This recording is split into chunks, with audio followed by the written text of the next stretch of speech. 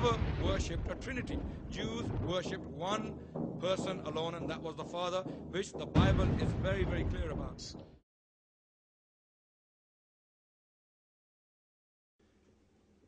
Alhamdulillah, wassalatu wassalamu ala rasulillah. I'd like to greet you all with the Islamic greetings of peace. Assalamu alaikum wa rahmatullahi wa barakatuh. I am the chair today, Hamza Patterson. I'd like to thank you all for attending this discussion as we're here today at the big debates. Also, I'd like to thank you for your patience due to some technicalities with the PA system. Alhamdulillah, we finally managed to get it up and running. So today's discussion, brothers and sisters, ladies and gentlemen, and respected elders, is who is Jesus? Now, Jesus, as we know, is a very influential figure in history and a figure that has had a discussion between many people amongst not only the Christians, but the Muslims, humanists, secularists, and atheists. So who was Jesus? How did he live? Is the historical Jesus? Is the biblical narrative true? Does Islam paint the right picture? Well, today we're going to have a detailed discussion on who is Jesus by our fellow panelists, Brother Adnan Rashid and Sarah Snyder.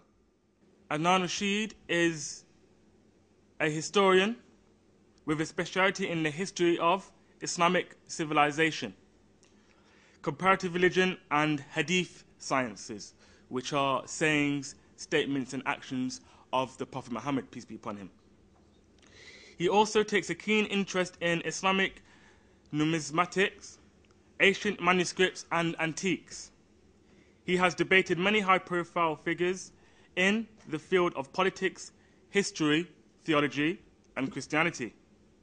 He has defended his views successfully in many prestigious universities, including the University of Warsaw, which is in Poland, and the American University of Beirut in Lebanon. Adnan has represented Islam and Muslims internationally, appearing on a number of radio and TV platforms.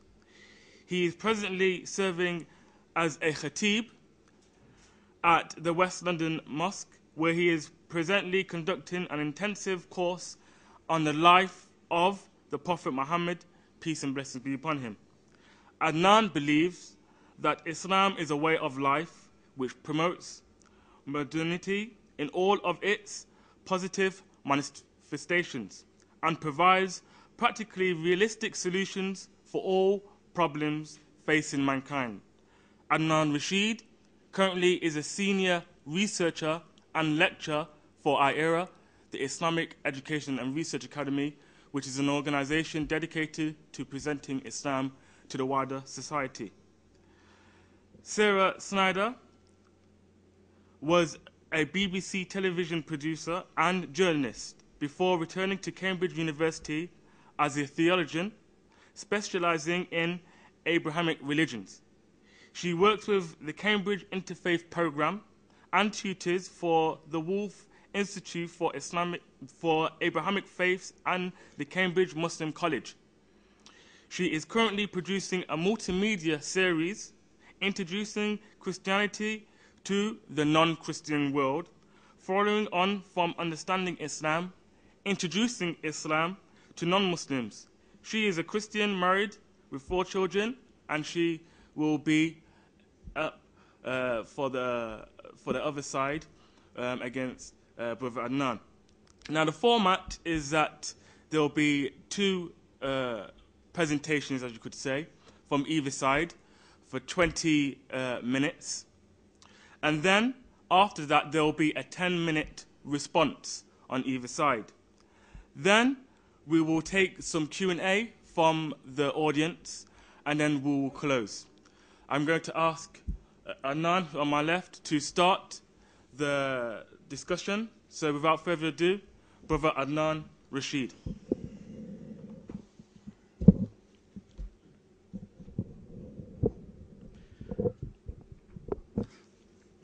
بسم الله الرحمن الرحيم إن الحمد لله نحمده ونستعينه ونستغفره ونعوذ بالله من شرور أنفسنا ومن سيئات أعمالنا من يهده الله فلا مضل له ومن يضلل فلا هادي له وأشهد أن لا إله إلا الله وحده لا شريك له وأشهد أن محمدا عبده ورسوله أما بعد أعوذ بالله السميع العليم من الشيطان الرجيم بسم الله الرحمن الرحيم لقد كفر الذين قالوا إن الله هو المسيح ابن مريم وقال المسيح يا بني إسرائيل اعبدوا الله ربي وربكم إنه من يشرك بالله فقد حرم الله عليه الجنة ومأواه النار وما للظالمين من أنصار. Respected brothers and sisters in Islam, dear friends and brothers and sisters in humanity, Assalamu alaikum wa rahmatullahi wa barakatuh. Thank you all for attending this interesting discussion between myself and Sarah Snyder or Schneider. I don't know if I'm pronouncing your name correctly. I am truly privileged to be on the same platform with someone like Sarah, who is an academic from the Cambridge University, and she is well versed in her field, and I really appreciate her attendance, especially when such a short notice was given to her, and it is a privilege to see her in hijab. So today's topic is an interesting topic indeed. Who was Jesus, or who is Jesus? This is the question Muslims, Jews, and the Christians have been asking for centuries. One of the bones of contention between the Muslims and the Christians and the Jews is the personality of Jesus Christ. Who is he? What is his significance as a prophet of God, as a messenger of God, as a supreme agent of God, or as God himself, as some of the Christians would assert? So his personality is central in the sense that once we clarify the picture of his reality, once we clarify who he really is, then all of these three faiths can come together on a common platform. The Jews have a perception of Jesus Christ. The Muslims have a perception based upon the Quran, and so have the Christians based upon the biblical text. And the Christians, they attempt to substantiate the divinity of Jesus Christ from the Old Testament, and then they also use some of the verses to be found in the New Testament to support this notion of Jesus Christ being God in flesh with capital G. Today my presentation will be based upon the reality of the source material we have, which actually tells us who Jesus Christ is. So how do we know who Jesus is? Did Jesus just appear all of a sudden on the planet Earth and we got to know him somehow without any background information? No, Jesus is known to us through many different sources. And those sources are what? The first source we refer to is the New Testament, which is what the Christians read as the Word of God, the inspired Word of God. We the Muslims refer to primarily to the Quran. The Quran is what tells us what Jesus Christ really is, or what he really was, and what he preached, and what was the nature of his message. And we as Muslims, because we believe the Quran is the Word of God, we believe every single word to be found within the Quran, especially with regards to Jesus Christ. And the Christians also believe the same about the Bible, specifically the New Testament, because the New Testament actually talks about Jesus Christ and his ministry and his life, and in general terms, his biography. So, how do we know Jesus Christ? How do we get to know him? This is the question. How do we establish as to who he really was? Was he a prophet of God? Was he a messenger of God? Was he a God with small g? Or was he a God with capital G, to be worshipped as part of the Trinity? What was he? Or was he a Messiah as the Muslims claim? Or was he a messenger of God as the Muslims claim? Or was he someone who had a virgin birth? All of these things are very important. We must establish as to what the reality of these statements or these ideas is. So now we go to the first source material we have with regards to the life of Jesus Christ. We know Jesus Christ primarily through the New Testament, or from the teachings to be found in the New Testament. New Testament tells us who he was and how his ministry began. However, the problem with the New Testament is that it was written for religious purposes. It is seen as a supernatural text. It talks about his miracles. It talks about supernatural things. It talks about Jesus Christ feeding 5,000 people. It talks about him walking on the water. It talks about him being lifted by the devil and shown the world. It talks about him being God in flesh in not so many words, as the Christians see it in the Bible. I don't personally believe that the New Testament as it stands today substantiate the doctrine of the divinity of Jesus Christ. It does not, in my humble opinion, as we will come to see in due course. So the first source material we have for the life of Jesus Christ is the New Testament. Can we take it at face value? This is the point I will be addressing. This is the first contention I will be addressing. The first contention is, can we take the New Testament? The first question is, can we take the text of the New Testament at face value? Can we accept it as the Word of God? Can we accept it as the divine Word, as a trustworthy testimony for the life of Jesus Christ? The second point I will be addressing today will be what the historians have to say about Jesus Christ. Because the historians are not concerned with the miracles and the supernatural acts attributed to Jesus Christ. What do they have to say?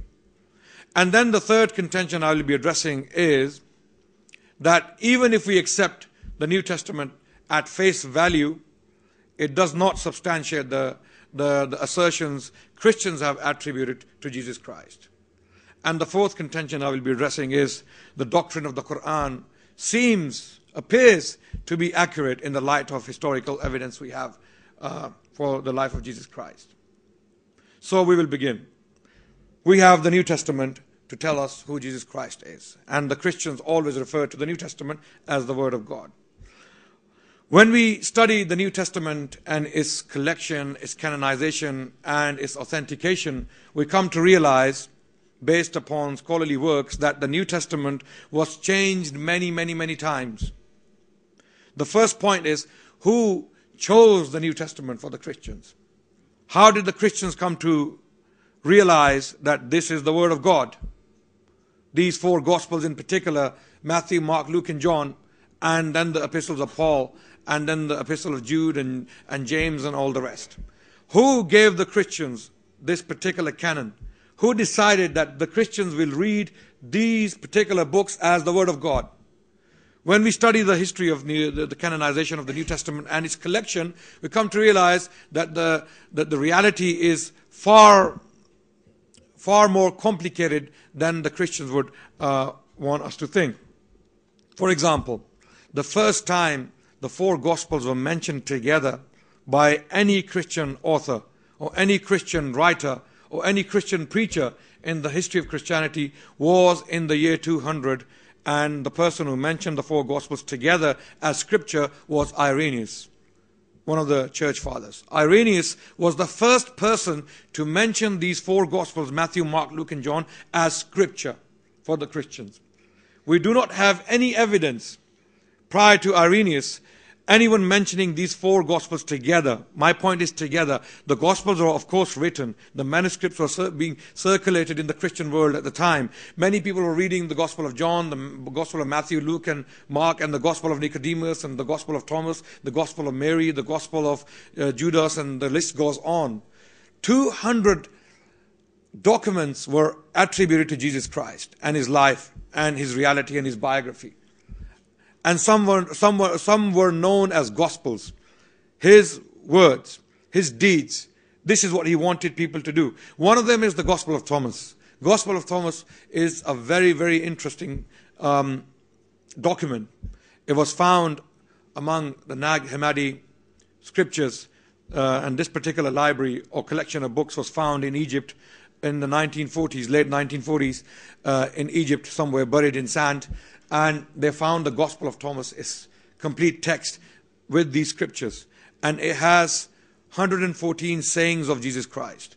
Amazingly, this particular gospel, the Muslims know what hadith is, right? Put your hands up, those of you who know what hadith is. Hadith is, yes, okay, thank you. Hadith is the word, the deed, and what Prophet confirmed as accurate. And this is what we know as hadith. Hadith is the tradition of the Prophet ﷺ. Prophet Muhammad, what he said, what he did, and what he confirmed as accurate is hadith. Okay? Likewise, Gospel of Thomas is a collection of hadith of Jesus Christ. His sayings, his deeds, and what he confirmed to be accurate.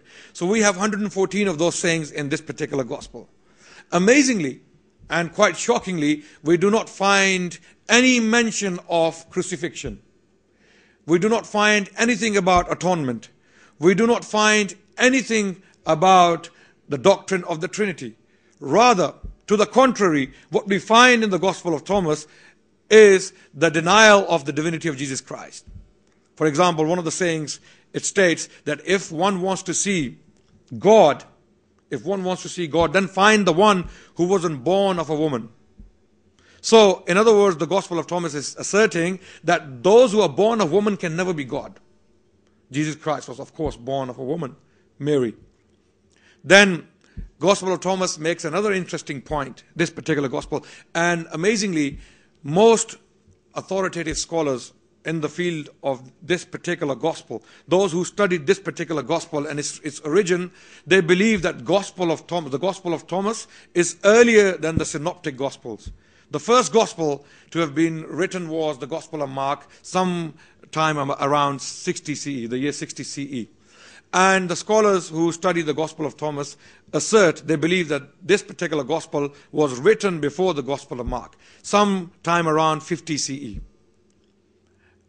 If that's the case, then it's earlier than the Synoptic tradition. The tradition we find in the Gospel of Thomas is earlier.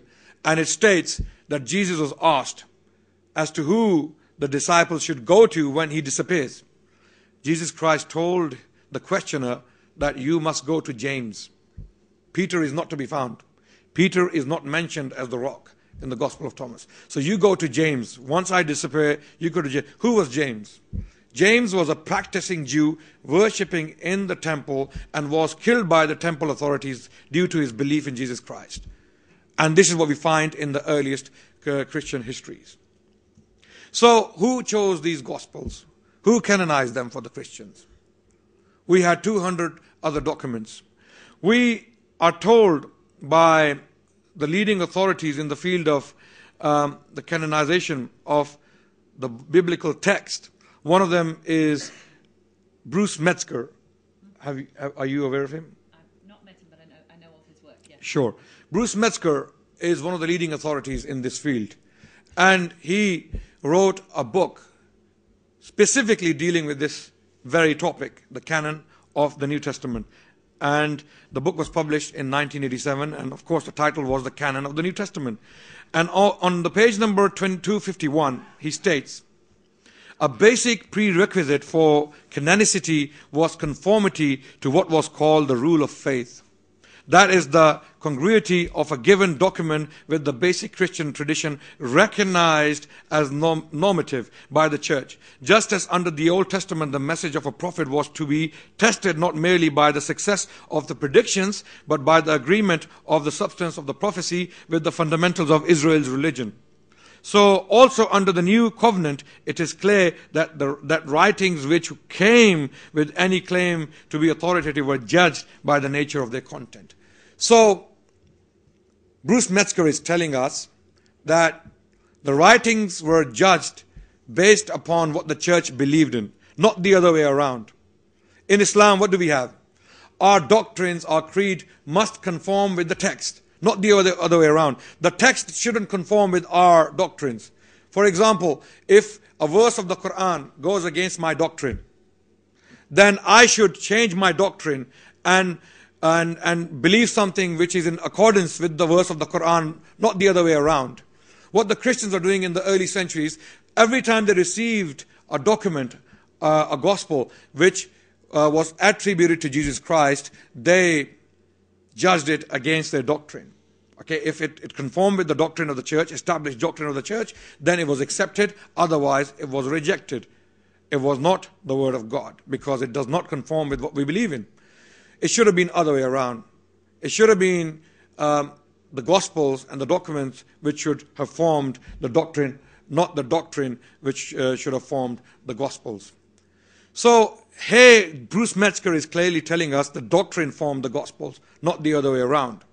So for this reason, and I don't blame the Christians for doing this, because there were so many documents, so many different writings attributed to Jesus Christ, saying so many different things. So the Christians were left with no other choice than to choose, to speculate and have some kind of system to figure out what may be the word of God. And it was purely the work of men. Men were the people who chose what may be the word of God and what may not be the word of God. Having established this, that the canon was chosen by men and they decided what may be the word of God and what may not be, and God has nothing to do with it, then we go to the second point. Even if we accept that the gospel of, how much time has, do I have? Another 10 minutes. Okay, makes me feel good. Okay. Once we have established how the canon was chosen, or how the books of the Bible were established to be the Word of God, for first 2 centuries, all different Christians were reading different documents. Even in the 3rd century, all Christians were reading different documents. Even in the 4th century, Christians were reading different documents attributed to Jesus Christ. And it was in the late 4th century when Emperor Theodosius, in the year 381 CE, issued laws against those people who were reading any other documents, of course, except what the church authorized. So anything other than what church authorized was deemed to be heretical, and those people who were found possessing these books, they were persecuted and prosecuted at the same time. So this is how the documents came to be known, or came to be established as the Word of God. But even if we accept that the documents we have today, the Gospels, the Gospel of Matthew, Mark, Luke, and John, are from God, and they were inspired, and Jesus himself left statements behind that when I go away, when I disappear, please make sure that you read the Gospel of John. Please do read the Gospel of Luke. Please do read the epistles of Paul. Please definitely read the epistle of Jude. Even if we had a statement like that from Jesus Christ, whereby he stated that these are the books you must read, and reject the Gospel of Nicodemus, reject the Gospel of Thomas, reject the Gospel of Mary, all of these things, read these ones. Even if we had a statement like that, do we have the words of Matthew, Mark, Luke, and John today? That's another question. Even if we accept that they were from God, and they were written by those authors, and they were also inspired, do we have what they wrote? This is the question now. We don't. We simply do not have what they wrote. And why do I say this? I say this because of what Bruce Metzger, again, is telling us. We have 5,700 manuscripts in the Greek language today of the New Testament.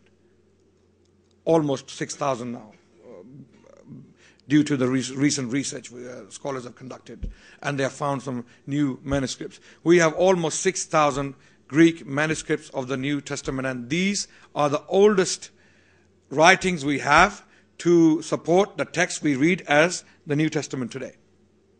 And the New Testament, which is there on the table, is based upon those manuscripts. There is nothing in that New Testament which is out of those manuscripts. So what do we have in front of us? What the scholars do, they put all of these 6,000 Greek manuscripts in front of them, and they scrutinize them. Now, amazingly, all of them are different in contents. They don't have the same contents.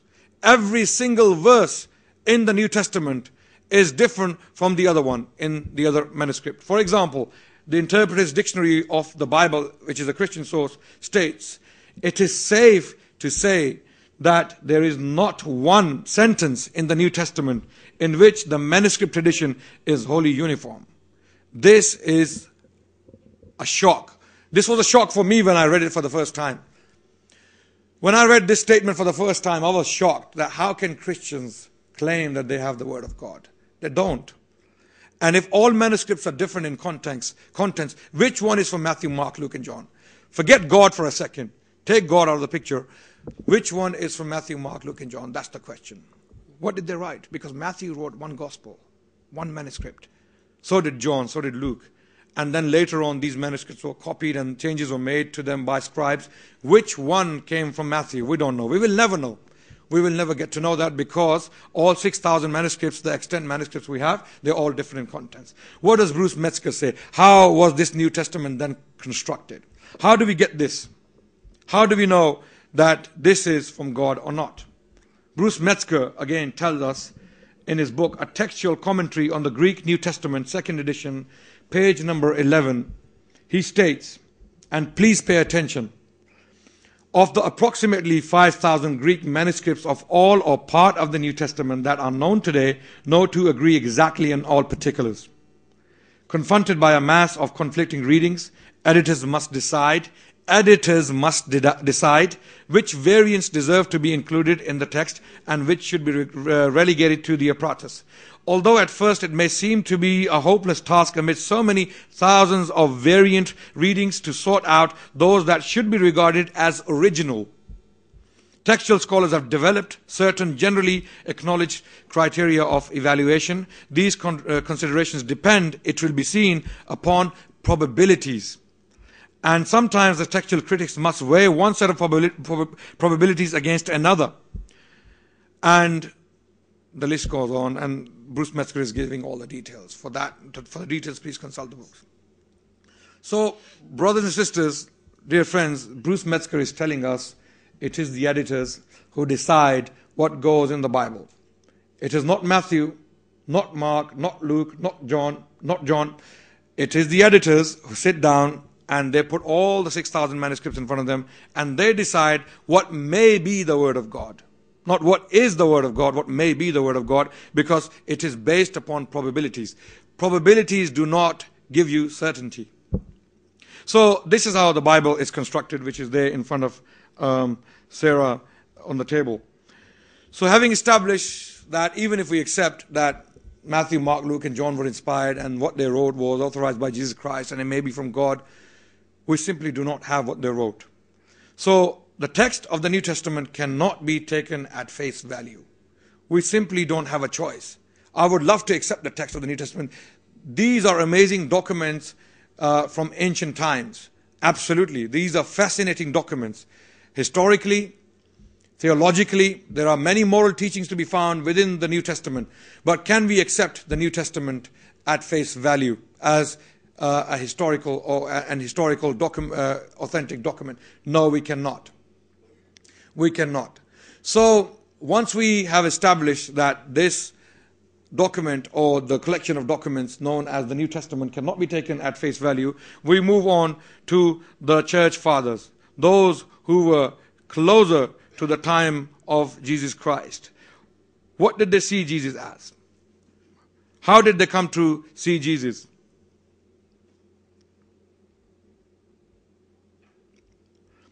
Some of the early church fathers, such as Justin was alive in the 2nd century CE. And Justin was closer to the time of Jesus Christ than we are. And he read all of these scriptures. How did he understand them? How did he understand them? Justin, and now I've moved on to the second point I was going to address. So keep that in mind. The first point has been dealt with. The sources we have for Jesus Christ from the 1st century and the 2nd century, are they trustworthy? I have already established, in my humble opinion, they're not trustworthy due to the changes which were made to them, and they were selectively chosen, and the rest of the documents were systemically destroyed by the church in the later centuries. So once I have established that, I'm moving on to the second point. What does the history tell us? Those early church fathers, what they read, how did they understood what they read? Justin, writing in the 2nd century, one of the church fathers, states, the Logos is God's offspring and child before all creatures God began. In the beginning, a rational power out of himself. So, Justin is talking about Jesus Christ as the Word of God. And he believed that he was created. He was begotten Justin believed he was begotten. There was a beginning for Jesus Christ. And this is exactly what the Arians in the 4th century, they were arguing that if there is a beginning to Jesus Christ, then he simply cannot be God. Because God does not have a beginning. He is the first and he's the last. And if he is the first, then Jesus, if he was begotten, cannot be the first. So, we move on to Origen. Origen was born in the 2nd century CE and was alive in the 3rd century CE. He was one of the ulama, the classical ulama of Christianity. You see, we have in Islam, we have scholars of Islam such as Imam Ahmad, Imam Abu Hanifa, Imam Malik al-Shafi'i, Sufyan al-Thawri, and Yahya bin Sa'id al-Qattan, and the list goes on. We had these classical ulama explaining what Islam is and how do we understand our religion in the light of the prophetic tradition and the history and the language of the time. They understood the Arabic language. Likewise, Origen, who was closer to the time of Jesus Christ, he understood how to understand the Greek language and the Greek tradition and the Jewish tradition at the time. Origen believed, he stated, we are not afraid to speak of it in one sense as two gods and in another sense one God. He's talking about Jesus Christ. Okay? He was a subordinate. What's the term? Yeah, subordinate. Yeah, that's right. He believed that Jesus Christ was a subordinate being to God Almighty. He was adopted. He was an adoptionist. And he didn't believe that Jesus Christ was equal to God Almighty. He was adopted by God Almighty. So, Origen, writing in the 2nd and the 3rd century, is saying that God Almighty... Okay, give me just a few minutes to sum it up, please. So, Origen was not a Trinitarian. He was not even a binitarian. He was a Unitarian in the sense that he believed Jesus Christ was one of the supreme agents of God, but not God himself. He was created, he was made, and he was subordinate to God. He was adopted by God. And from Origen came Pamphilus. Pamphilus was a student of Origen who inherited the library of Origen. Origen was the most learned man in the Christian world at the time. And Origen was persecuted. Then Pamphilus inherited his library.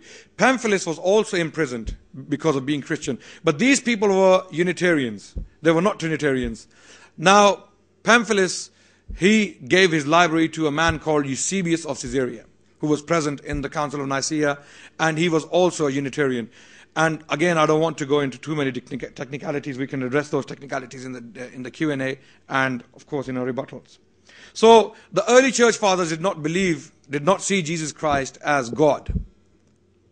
And it is very difficult to prove that. It's very difficult to prove that, especially when we actually study the primary sources in the language they were written in, i.e. Latin and Greek. Early church fathers did not believe, most of them did not believe that Jesus Christ was God. So what do the modern scholarship or the modern scholars have to say in this regard? James D.G. Dunn, who is in front of me, he's one of the leading scholars, and I'm trying to sum up my presentation, and I will talk about the Quran during my rebuttal or second presentation. James D.G. Dunn stated that, and he's one of the leading authorities in the field of first century history of Christianity in the 1st century. He is one of the leading authorities in patristic history. And he is well recognized by all scholars in the world. And he's still alive. And he recently wrote this book, which is very, very interesting. I want you all to go. This is a suggestion to go and read this book. Did the First Christians Worship Jesus Christ? The New Testament Evidence. James Dunn. In another book, James Dunn stated, the book is titled Jesus Remembered, on the page number 85, that in the closing decades of the 20th century, the most hopeful advance in life of Jesus' research was the recognition that the quest must primarily have in view Jesus the Jew and a clearer and firmer grasp of the consequences. What distinguishes this third quest of the historical Jesus is the conviction that any attempt to build up a historical picture of Jesus of Nazareth should and must begin from the fact that he was a 1st century Jew operating in a 1st century milieu. After all, when so much is historically uncertain, we can surely assume with confidence that Jesus was brought up as a religious Jew. James D.G. Dunn, page 85, Jesus Remembered. And also in the conclusion of this very book, he states, one is that there are some problems, even dangers in Christian worship if it is defined too simply as worship of Jesus. For if what has emerged in this inquiry is taken seriously, it soon becomes evident that Christian worship can deteriorate into what may be called Jesus-olatry. That is not simply into worship of Jesus, but into a worship that falls short of the worship due to the one God and Father of our Lord Jesus Christ. I use the term Jesus-olatry as in an important sense parallel or even close to idolatry.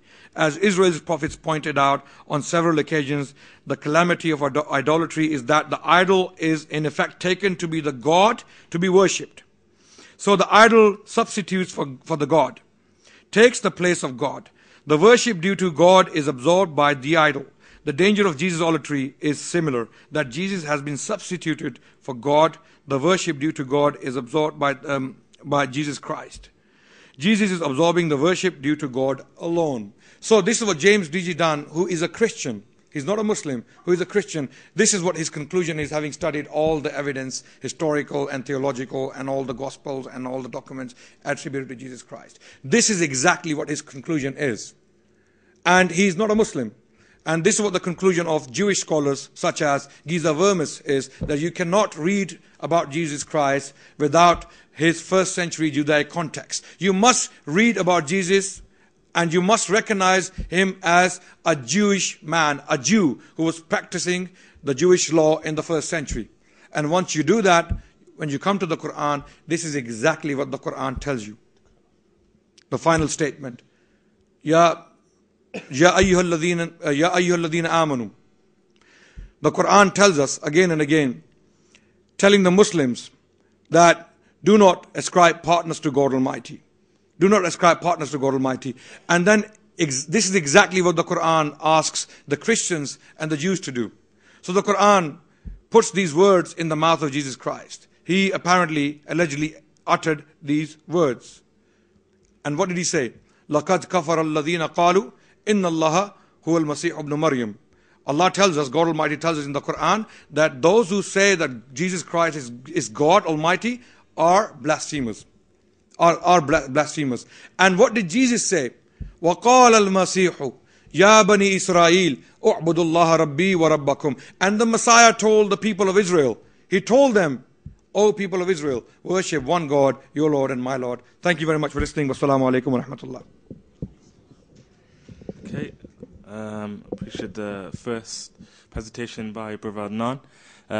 He went over slightly to half an hour, so we'll give Sarah half an hour for her presentation, and then after there on we'll have to be a bit more tight with the time restrictions, as time permits, we can't go on as we would like to. But without further ado, I'll give Sarah the mic for her presentation. Thank you, and thank you for having me. It's a privilege to be here. May God bless the words of my mouth as I speak. First of all, I want to just say that I do want to speak today primarily, or first and foremost, as a Christian rather than as an academic theologian. That's why I'm here, I believe. So I'm going to be sharing with you my understanding of Jesus from a Christian perspective. All right, okay. Yep, that's fine.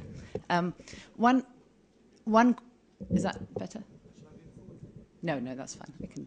One question that I just do have in response to my colleague's presentation there, and one that actually I'm not going to address today, but I'll explain why, is, of course, the issue of the Bible as a corrupt book, a corrupt scripture, and a question that I've often had, and I've still not heard a good answer to, so I would love to ask this now before I forget, is why it is that God in the Quran talks about the previous scripture and encourages the believers to talk with the people of the book, because that was given at a time much later when the scripture was there. Certainly the Jewish scriptures were there as a full testament, if you like, and the Christian scriptures were circulating too. So that's a question I'd love to ask for later on.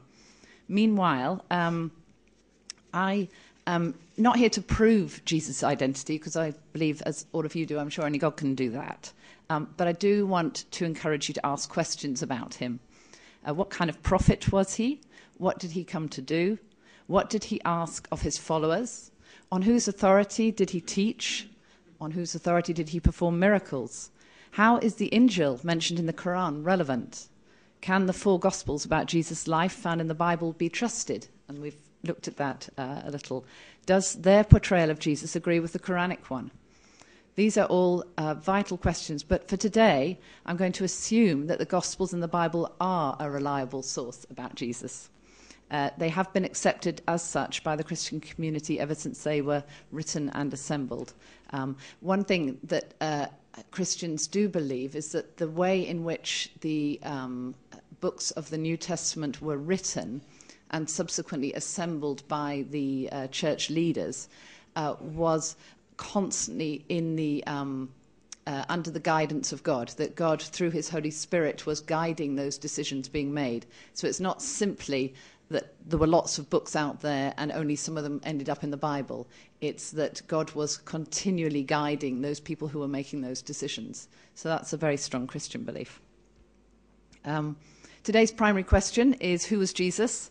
To many folks here in Britain, Jesus is just a swear word, but for both Christians and Muslims, he is clearly far more than that. Firstly, who was he not? He was not God's son in the physical sense of God having had sexual relations with Mary. Christians would be just as appalled at that idea as Muslims. Christians think of Jesus as the Son of God, but not in the physical sense of a son, the word walad, perhaps, in Arabic. Instead, it's more the word ibn. It's referring to the relationship between God and Jesus. When God condemns the idea of him having sons or daughters in the Quran, I believe he's referring to pagan beliefs in which the gods often had children together. Likewise, elsewhere in the Quran, he confirms that he is not 3, God, Jesus, and Mary. That was a common misunderstanding at the time of the prophet. The Byzantine church appeared to hold Mary in such high regard that she was almost, or possibly was, worshipped. God swiftly condemns such views. Christianity, like Judaism and Islam, affirms absolutely the idea of one God. The confusion arises over the 3 ways in which Christians understand the one God. Yet God is able to communicate himself physically within this world. As a book, for example, the Arabic Quran. So why not as a human being? If God can speak his word through the pages of a book, why not through the mouth of a man? Neither of these methods needs compromise God's oneness. He is and always will be one God. At the start of John's Gospel, written about 60 years after Jesus, he does not describe Jesus as created in Mary's womb at a particular moment in time. Instead, he describes Jesus as God's Word, who has always been with God throughout all time and beyond. This is what he writes: "In the beginning was the Word, and the Word was with God, and the Word was God. He was with God in the beginning. The Word became flesh and made his dwelling among us. We have seen his glory, the glory of the one and only." That was written by John in his Gospel. John does not think of Jesus, it seems, as a creature created by God. Rather, he describes him as the very Word of God, i.e., as the revelation of God. Hence, when he becomes flesh, i.e. human, he continues to reveal the heart and mind of God. As a Christian, I believe that Jesus was a prophet in that he was sent by God with a message for humans. But I also believe he was more than a prophet. During the 3 years of his public ministry, Jesus' companions, his disciples, were also asking themselves all the time, who is he? Jesus' disciples were Jewish, and we've heard about the importance of understanding the Jewishness of Jesus, and I thoroughly agree with that. Their understanding of God was actually similar to Muslim ideas about God, that God is absolutely one. In that sense, the disciples' views about God are very similar to some of the views that you will have here today.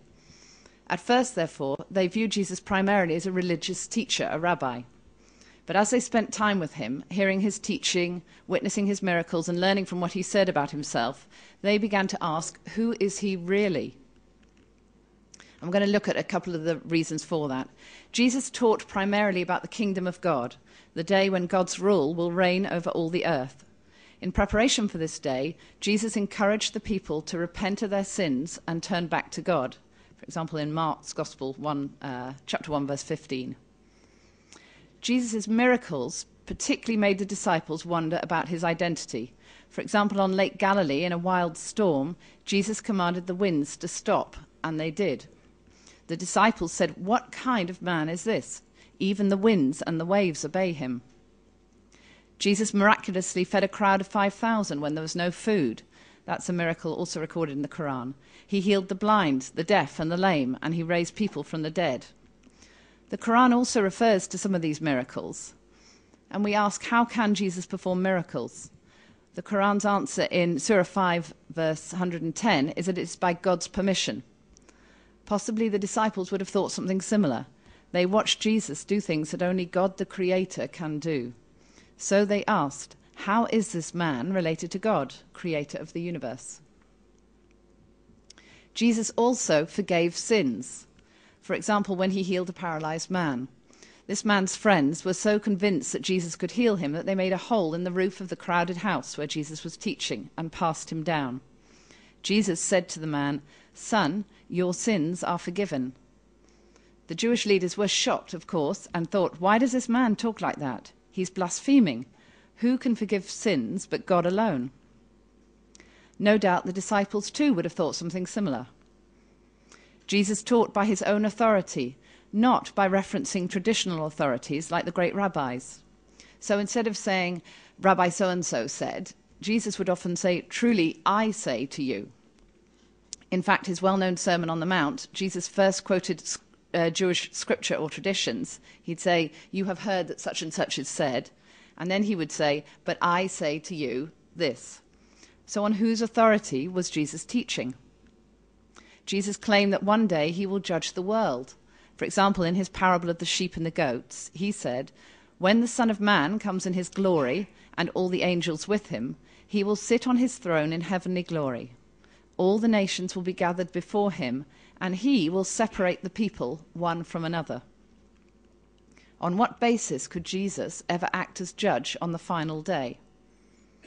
And if Jesus thought of himself as God, why did he never say so?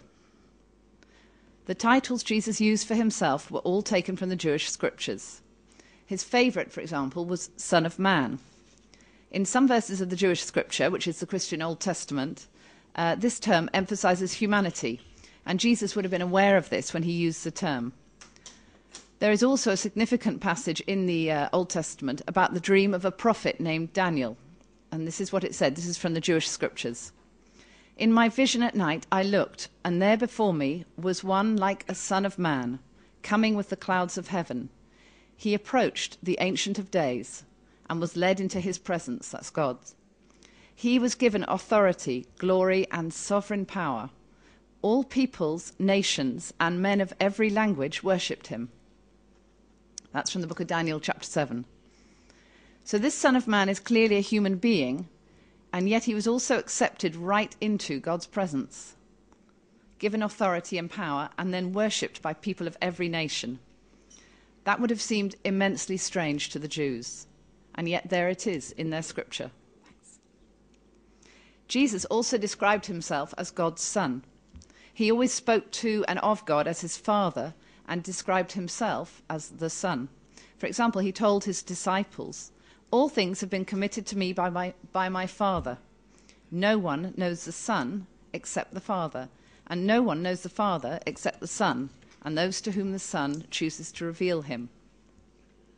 The title Son of God is actually a Jewish title from the Jewish scripture, in which it is often used to refer to the Jewish people, whom God calls Israel. For example, when God tells Moses what to say to Pharaoh, he says, "This is what the Lord says, Israel is my firstborn son. Let my son go so that he may worship me." That's from Exodus 4. Another example is when God spoke through the prophet Hosea, saying, "When Israel was a child, I loved him, and out of Egypt I called my son." Son of God is also a title in the Jewish scriptures for their king, who was chosen by God as his representative on earth. In the Psalms, for example, King David writes, I will proclaim the decree of the Lord. He said to me, 'You are my son. Today I have become your father.'" In the Gospels, God also calls Jesus my son on two very important occasions. Both times, the language used is the same as that used in the Jewish scriptures to refer to King David. For example, when Jesus was baptized in the River Jordan, God's voice spoke from heaven saying, "You are my son whom I love." And when Jesus met with God at the top of a mountain with his two closest disciples at the Transfiguration, God said again, "This is my son whom I love." Jews would mostly have understood this phrase in the scriptural sense, as one specially chosen by God to be his representative on earth, a little like another King David. So, just to sum up briefly, Jesus does things only God can do, like raising the dead and other miracles. Jesus claims to do things that in Jewish minds only God can do, for example, forgive sins and judge the world. Yet Jesus never says directly, "I am God." Instead, he uses titles for himself that are all drawn from the Jewish scriptures. The disciples must have been confused. They knew Jesus was a human because they were living, sleeping, and eating with him 24 hours a day. But he seemed to be acting on behalf of God, and furthermore, seemed to have an intensely close relationship with God. So how did all this change the way the disciples thought of Jesus? When Jesus and his disciples were on Mount Hermon in Caesarea Philippi, Jesus asked them, "Who do people say I am?" The disciples replied, "Some say John the Baptist, a prophet, others say Elijah, and still others, one of the prophets." Then Jesus asked, "What about you? Who do you say I am?" And Peter answered, "You are the Christ, the Messiah." So what did Peter mean? The Quran also describes Jesus as the Messiah. For example, when the angel announces the birth of Jesus to Mary, "O Mary, Allah bids you rejoice in a word from him, whose name is the Messiah, Jesus, son of Mary. He shall be prominent in this world and the next, and shall be near to God." That's Surah 3. But to understand its use in the Gospels, we first need to understand what the title Messiah or Christ meant to the Jews. In the Jewish scriptures, kings and priests were anointed with oil as a public sign that they were set apart for their special work. They were appointed and commissioned by God. In time, the Jews spoke about a hope that one day God himself would intervene in the history of his people by sending a Messiah, who would be a descendant of King David. This Messiah would finally establish God's kingdom on earth. So when Peter called Jesus the Messiah, he would have had this concept in mind. He thought of Jesus as the descendant of David, chosen by God to establish his kingdom on earth. Why didn't Jesus ever call himself the Messiah or the Christ? Perhaps because the Jewish leaders of his time had developed a wrong understanding of Messiah as a political or a military leader, and Jesus' understanding of his own role was definitely not that. When Jesus was eventually arrested by the Jewish leaders and brought to trial before the chief priests, he was asked, "Are you the Christ, the Son of the Blessed One?" And what did Jesus reply? "I am," which, by the way, is a name God gives himself at the burning bush when Moses asks who he is. But at his trial, Jesus immediately continues by describing himself as the Son of Man, in very similar terms to that dream of Daniel I described earlier. He was not claiming to be some kind of replacement God. He still affirmed the absolute oneness of the Almighty God. So again, how did the disciples' understanding of Jesus change?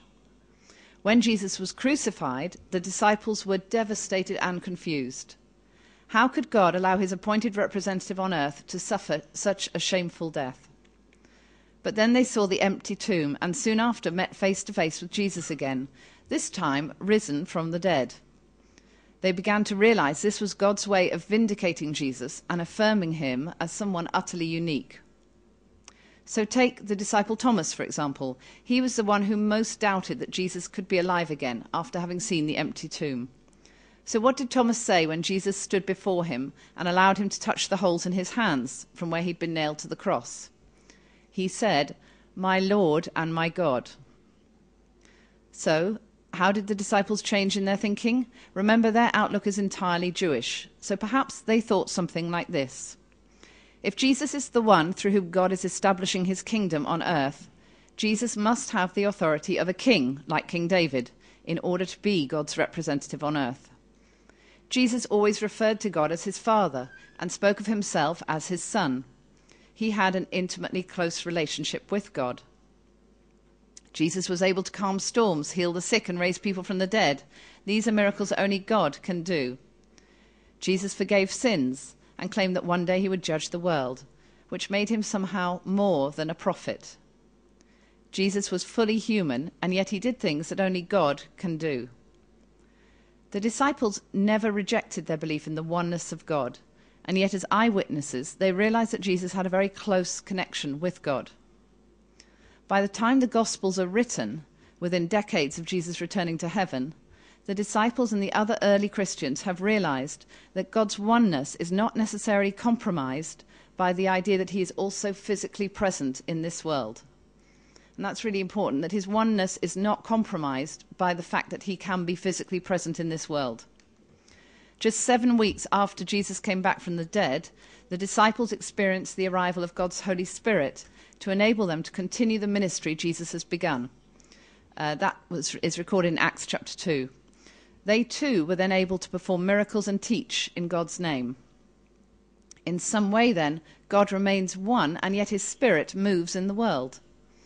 The disciples and the growing Christian community began to realize the close connection between God the Father, Jesus the Son, and God's Holy Spirit. All are one God, and yet all function in differing ways.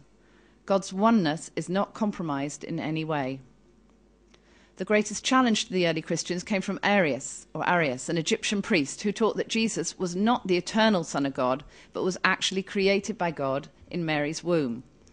The church subsequently rejected very strongly this claim at their various councils, particularly the Council of Nicaea and at Chalcedon, but there are others too. This was when the church clarified the Christian view of Jesus as both fully human and fully divine.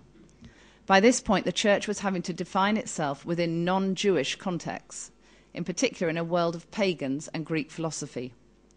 Although some of the words developed by the church, like Trinity, for example, Trinitas in Latin, were not used by the disciples, they did not actually represent anything new, I believe. It was just that they were trying to formulate difficult concepts in a different milieu. So Jesus as Son of God refers not to his origin in Mary's womb, and certainly not to the product of a sexual union between God and Mary. Rather, it refers to the relationship Jesus had with his Father. So I would actually encourage you to read a gospel to find out more about Jesus. Note how many times the Jewish scriptures are referenced. And remember all the time you read that Jesus moved in Jewish circles. His disciples and all those he interacted with had an orthodox understanding of God that was and is very similar to the Islamic view, firmly and squarely monotheistic. And yet they came to realize that Jesus was more than a prophet. John's Gospel says, "No one has ever seen God, but God, the one and only, who is at the Father's side, has made him known." In writing this, John shows that he believes God, the unseen, eternal, almighty God, has revealed himself and made himself known to us as Jesus. For me, as a Christian, Jesus is the clearest possible revelation of God we could ever have. A revelation not as a book, but as a human being like us. His character, his life, his death, and his resurrection all reveal the character of God and communicate to us how we should respond. So Jesus did not just bring a message like other prophets, he actually was the message. And what was this message? It's one that reconciles human beings with God. God will judge us one day, and Jesus came to show us how to be those who are saved, not those who are condemned. And then I'll end actually with something else that John wrote in his gospel that you will all have heard many times, probably quoted at you by Christians, but it is relevant and very important in this context. "For God so loved the world that he gave his only Son, that whoever believes in him will not perish but have eternal life. For God sent the Son into the world not to condemn the world, but that the world might be saved through him." And that's from John chapter 3, verse 16.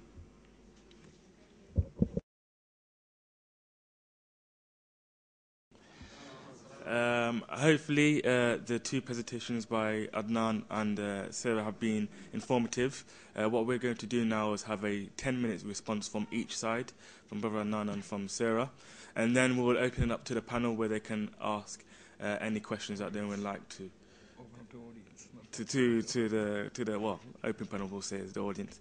So they can ask any questions that they would like to. But we'll start with Adnan with 10 minutes response.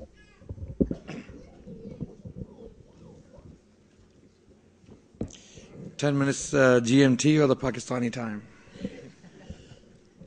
Punctual, inshallah. Inshallah. Okay, thank you very much for listening to Sarah and myself. I was quite fascinated by Sarah's presentation, although I've been exposed to that evidence many times in the past. But I have already given my reasons for not accepting that evidence at face value, although it's fascinating, it's beautiful. Some of the teachings attributed to Jesus Christ in the New Testament are amazing. But I cannot accept them in my mind because I am not fully content with the authenticity of the New Testament, which I have given reasons for. Sarah's question as to why we believe that the New Testament or the Old Testament, for that matter, is corrupted or changed. I don't like to use the word corrupted because it seems very negative, but changed. It was changed, and then the Quran tells us that go and speak to or ask the people of Scripture in chapter 10, verse number 94 in the Quran. However, when we study the history of Islam, again we go to the earliest authorities in Islam, we come to realize that they didn't actually understand that particular verse in this way. There was a purpose, there was a reason why that verse was revealed in the first place, because the Prophet of Islam was initially in doubt in the sense that when he received the revelation in the cave of Hira, he was shocked. This was a shock for him. An angel appeared to him all of a sudden and tells him, read, Iqra, Bismi Rabbika alladhi khalaq, read in the name of your Lord. And he says, Ma ana biqari'in, I am not learned, I cannot read. And then this particular incident or this event was shocking. He was traumatized, he was terrified, and he went to his wife and he asked her to cover him. So he was not too sure what's going on. And then God tells him that if you are in doubt about this revelation, if you think that this revelation is something new or something strange, go to the people of Scripture. They will tell you about Moses, David, Solomon, and Abraham, and all these people received revelations before you. So it's not something new. So that's what the context of that particular verse is. Not that you go to the people of Scripture to learn from them or take authority from them or take religion from them. It doesn't mean that. How do we know this? Because if we go to the book of Bukhari, chapter 9, book number 93, hadith number 614, there is a report narrated by Ubaidullah bin Abdullah, and he states, Abdullah bin Abbas radiallahu anhu, one of the cousins of the Prophet, who learned directly from the Prophet. He was a direct student of the Prophet. Abdullah bin Abbas, he said, O the group of Muslims, how can you ask the people of Scriptures about anything while your book which Allah has revealed to you, to your Prophet, contains the most recent news from Allah and is pure and not distorted? Allah has told you that the people of the Scriptures have changed some of Allah's books and distorted it and wrote something with their own hands and said, this is from Allah, so as to have a minor gain for it. Won't the knowledge that has come to you stop you from asking them? No, by Allah, we have never seen a man from them asking you about the book of Al-Quran which has been revealed to you. So Abdullah bin Abbas, who was a direct student of the Prophet ﷺ, who learned from the Prophet, and he knew exactly what the verse of the Quran means, because he was a scholar in the field of interpreting the Quran. He was the top interpreter of the Quran among the companions of the Prophet Muhammad. So he knew exactly what every single verse means and what the context is. So he understood that particular verse in this way. Also, the verse he quotes from the Quran is to be found in chapter 2, verse 79, whereby Allah states, God Almighty states, A'udhu billahi minash shaitanir rajim, Bismillahir Rahmanir Rahim, فَوَيْلُّ لِلَّذِينَ يَكْتُبُونَ الْكِتَابَ بِأَيْدِيهِمْ ثُمَّ يَقُولُونَ هَذَا مِنْ عِنْدِ اللَّهِ لِيَشْتَرُوا بِهِ ثَمَنًا قَلِيلًا لِيَشْتَرُوا بِهِ ثَمَنًا قَلِيلًا. Woe be unto those who write books with their own hands and say these are from God. So this is exactly what he quotes from the Quran. So this is what the understanding of the earliest generation of the Muslims was with regards to the biblical text and the scripture of the Jews and the Christians. So that's how they saw it, and that's how we see it today.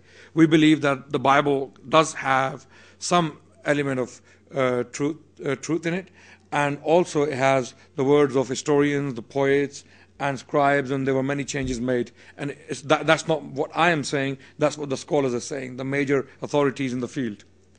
Having established that, we move on to my basic contention. Although Sarah gave a lot of evidence from the Bible, which I will address in due course very quickly, I still believe that the Bible, the biblical text, cannot be taken at face value because it was chosen by people in the 2nd and the 3rd and the 4th century, and it took the Christians centuries to even accept these books as canonical. I'll give you an example. Even as late as the 16th century, Martin Luther, one of the reformers in the 16th century, did not accept some of the biblical books as canonical. For example, he believed the epistle of Jude and James are dubious. He believed the book of Revelation is dubious. It should be thrown out of the Bible.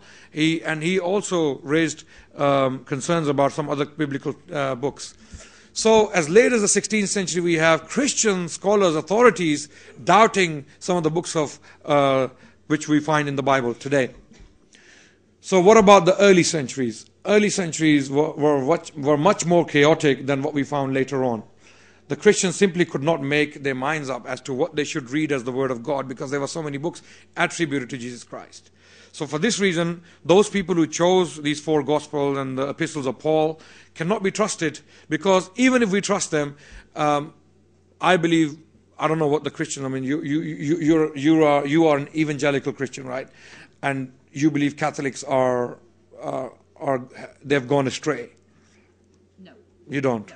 Okay, what you, I mean, very quickly, if you can tell me what. No, I simply believe that Catholics and, if you like, Protestants have slightly different understandings of Scripture and tradition. But they both are followers of Jesus and sure. But do you appreciate their worship of Mary? No, I personally wouldn't.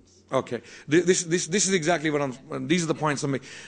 Exactly, Catholics have differences with the Protestants, and then again Protestants are divided into many different branches. What I'm saying is the people who collected these books for you to read as the Word of God later on, they themselves had erroneous beliefs. Some of those beliefs you would reject today. You would not, because those people actually believed. The Council of Chalcedon, you mentioned it. It was established in the Council of Chalcedon that Mary is the mother of God, Theotokos. That was one of the findings. And you would reject that, right?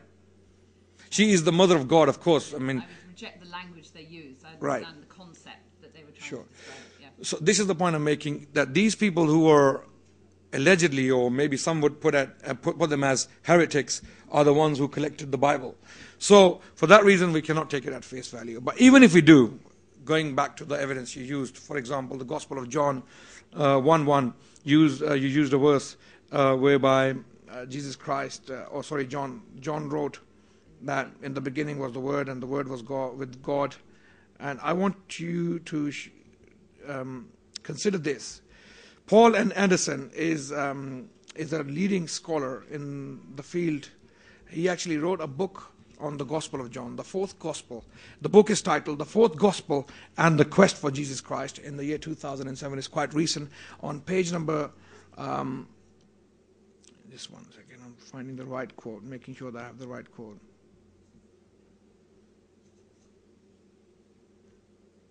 Okay.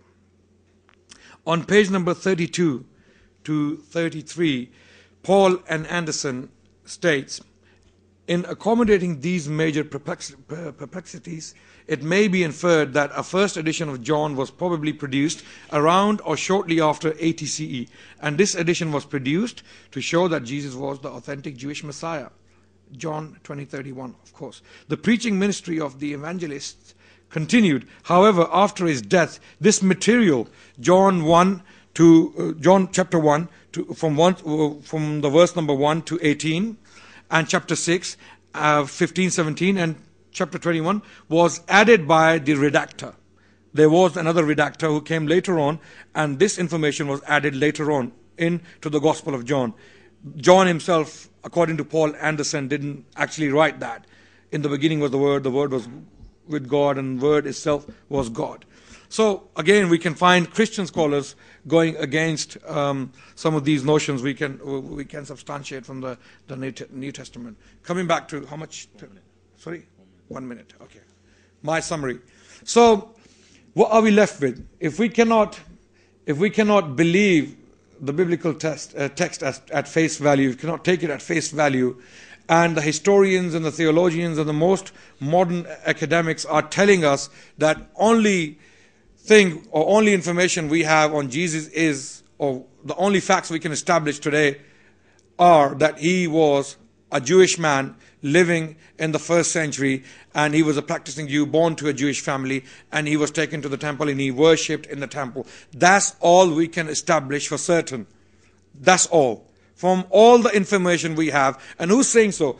People like James D.G. Dunn are saying this. And this person had studied, he has studied the biblical text and the information around it for 50 years.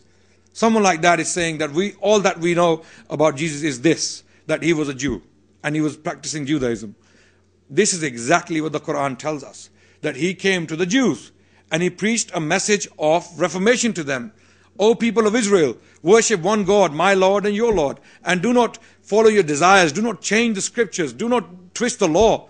All of these things, some of this information we can find in the 4 Gospels, but the Quran is the text which we can substantiate through powerful evidence to be from God. And once we do that, we can see what Quran tells us about Jesus Christ is accurate. Thank you very much. Assalamu alaikum wa rahmatullah. Okay, now 10 minutes response from Sarah. Thank you very much, Adnan, for what you said. Difficult to know where to go in 10 minutes. The primary, I suppose the primary message I would want to get across is that there is a difference between academics of the Bible and between Christians who faithfully read their Bible as the Word of God. I couldn't read my Bible as the Word of God if I thought it was not the Word of God. And so for me, spending a lot of time looking at which bits were edited in and out, which bits were excluded, which bits were included, and all of those decisions, I have to say to myself, if God is sovereign, he was sovereign over the decisions that were made, because this was a book that was written in the human realm.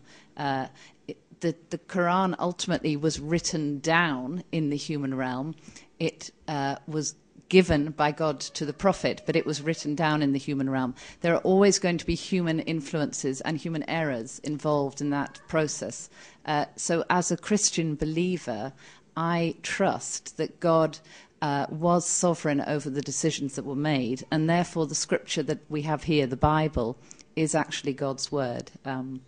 I take comfort, I have to say, in my reading of the Quran, because it refers so often to scripture, and I do believe it is referring to God's word in the same way that Muslims believe the Quran is God's word. And very often in the Quran I read God saying, tell them the story of, or tell them about, or remember when. And all of those are references to the Bible. Those are references to incidents from the Bible. And I find it really hard to believe that God would be pointing those people at that time and subsequently to a scripture that was changed from his word. So the bottom line for me has to be that the Bible is true and trustworthy. And every discussion I ever have between Islam and Christianity always ends up focusing on, can you trust the Bible? And I think probably we could go on for weeks and months and not come to a happy conclusion. We'll all know one day, but that's my feeling for now. The other thing I was going to say was, and this book, it caught my eye, I think that churches who hold up banners that say, worship Jesus, or Jesus is Lord, can often seem very misleading to those who don't actually understand the thinking behind that. So personally, I'm not in favour of those kind of banners outside churches. It does give the impression that Christians are worshipping another God called Jesus. And for the average passerby who doesn't understand the ways in which Christians understand God to have revealed himself as a human being, as Jesus, and therefore a banner like that can compromise the idea that God is one. And I do want to reinforce that Christians, the world over, believe in one God. We don't believe in three gods, little gods. And going back to your presentation, are we at 10? No. All right, yeah. Okay. Oh, okay. So going back to Adnan's presentation, I suppose my response to the first part, it really is that we have to agree to differ. I respect fully where you're coming from, and as a I'm not a historian, but as a historian, I can see how difficult it is to trust in a book like this as the Word of God. I suspect if we really went into the historical gatherings of the Quranic texts in various manuscripts, we would also find some anomalies. I haven't tried to do that. I'm sure some have, in terms of the writing of scripts and the copying process, etc., etc. But I think we need to have our starting point and then move on from the fact that you accept the Quran as the Word of God. And actually, I also, having read the Quran, would find it very hard to stand up and say the Quran is not the Word of God. So a lot of my personal wrestling with Islam is looking at what the Quran says and where it does seem to disagree with the Bible. How can I reconcile that with the fact that God is one God and that he gave, in my mind, he gave the Bible as scripture and he gave the Quran as scripture. And the second part of your presentation was on the historical sources. And I can only say, I've read all those sources and I agree with a lot of the findings that you said. So. Thank you. So there you have it, brothers and sisters, ladies and gentlemen. Those are the presentations from either side. Now it's your turn to get involved, inshallah. You can ask your questions to the panelists. If what you can do is you can direct it, and what I'll do is I'll pose it as a question and direct it to the panelists who you would like it directed to. For the ones that would just like to ask the question, is there anyone now? Yes. Thank you very much. Can you hear me? I can hear you, don't worry. Thank you very much for the presentation. It's very exciting, and I'm very much interested in this topic, and we can spend hours on this. A couple of very important things that you mentioned. One about bringing up the dead, one of the healing qualities, or the various things that were mentioned about Jesus this morning. If you look at the Old Testament, there are other prophets who have done that. If you read carefully, it's there.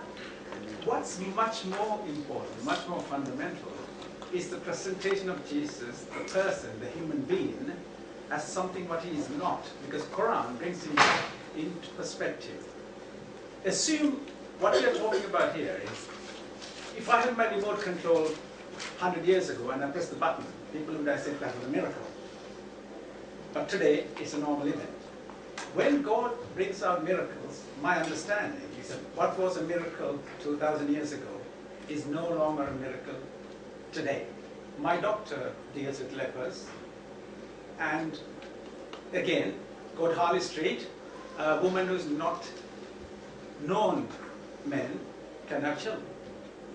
So this is the point I'm trying to make, because if you look at Gospel of Matthew, Gospel of Mark, it's very clear how the genealogy of Jesus is being brought out. As I'm sure as you all know, they're expecting Messiah for the Jewish people. Not Jewish, that's wrong. House of Israel. Just because they hijacked the title from the 12 others is another matter. So the important thing here is the House of Israel was waiting for somebody from the line of David.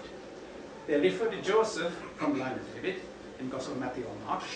Same again in the other Gospel, second one. And you go down and follow that, it comes to he was son of Adam, who was son of God. So again, we go another son of God. The point here is how Islam deals with it is much more beautiful, in my view.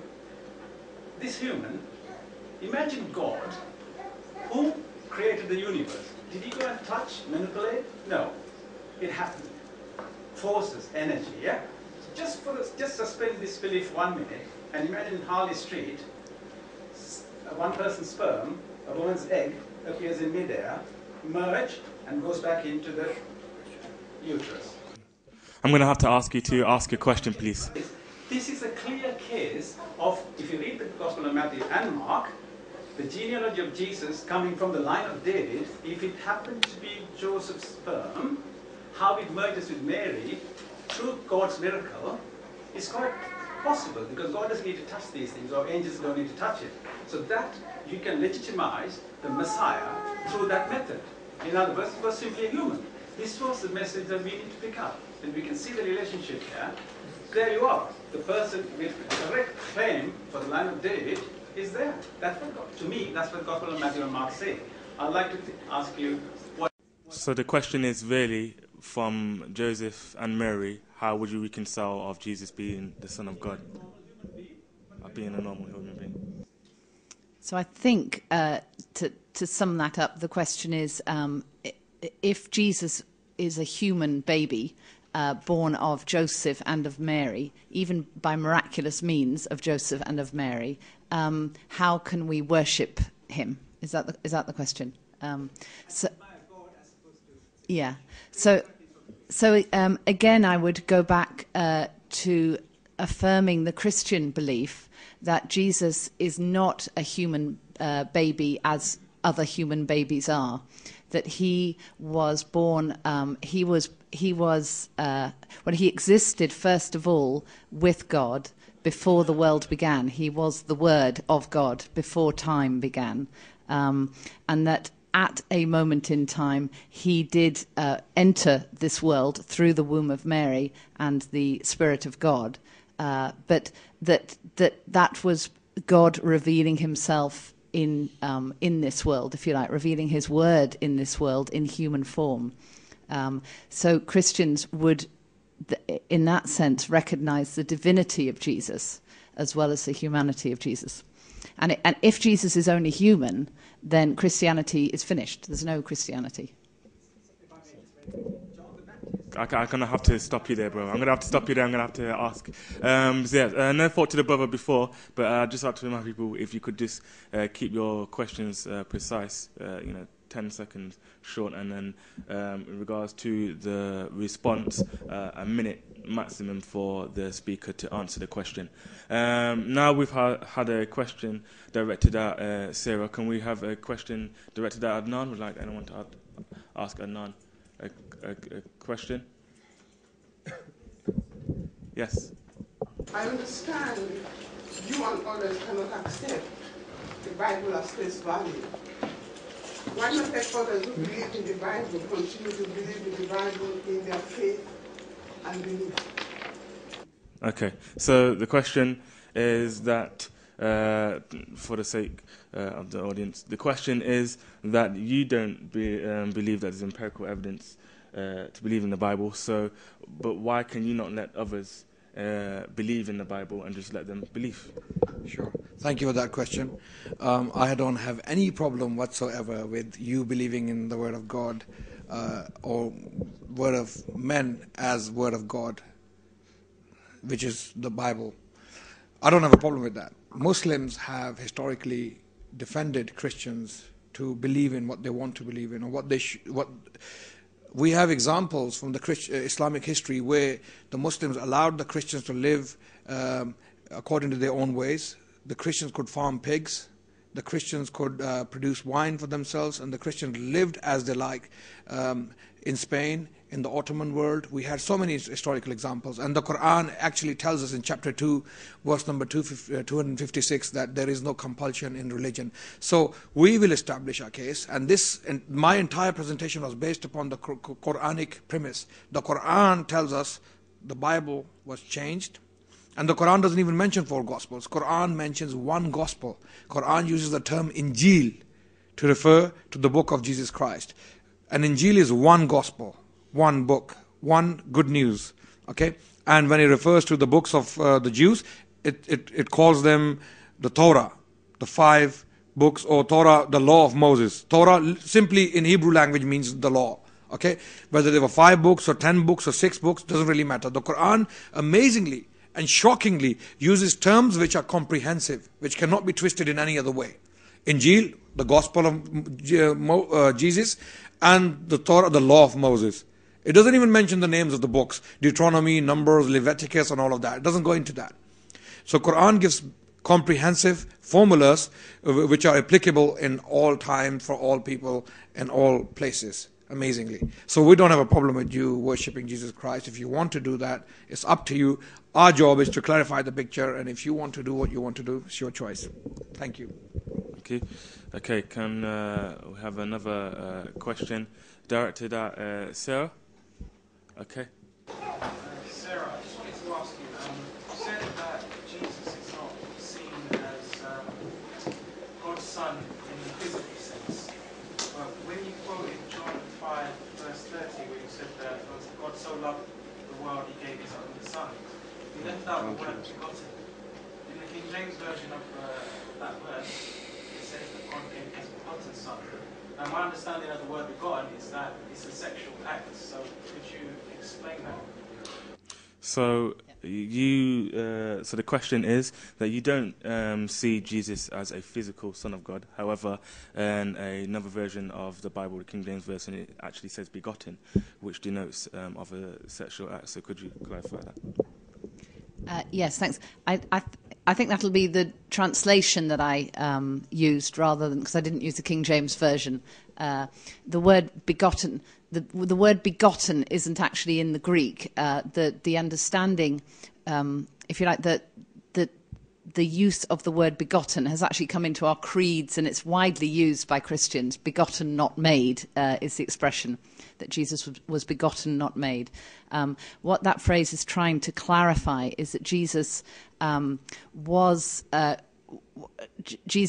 not begotten in the sense of a man and a woman, a human man and a human woman having a sexual act and creating a child. That God planted, if you like, God allowed his Holy Spirit to create that child within Mary's womb. So when it says in the Creed, begotten, not made, it's trying to untangle that word begotten that in our English language we understand as a physical act, if you like, and it's trying very strongly to distance itself from that. I don't know if I've explained that very well, but I think that's probably a linguistic thing more than anything else. Question directed to Adnan.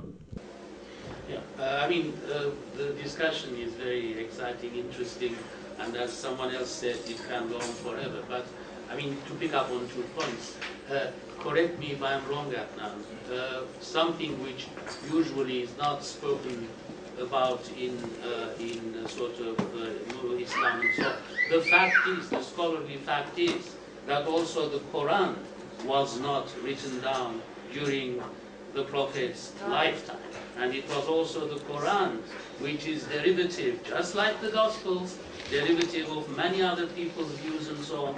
And the only difference is that the Christians, for whatever reason, have more democratic cynicism in approaching their creed than the Muslims, who are, of course, more faithful and more religious, and therefore more stick to the rules and accept it as a word of God. It wasn't even directly from the Prophet himself, peace be upon him. In other words, there is the same problem of derivation. Now, you can insist that the Quran's language in later centuries was not messed about, but initially, surely, when they collected the Prophet's sayings from his disciples, from people who had directly heard him speak, therefore, in that process, surely there was some corruption. And it is untrue to say that it is entirely uncorrupted. That's number one.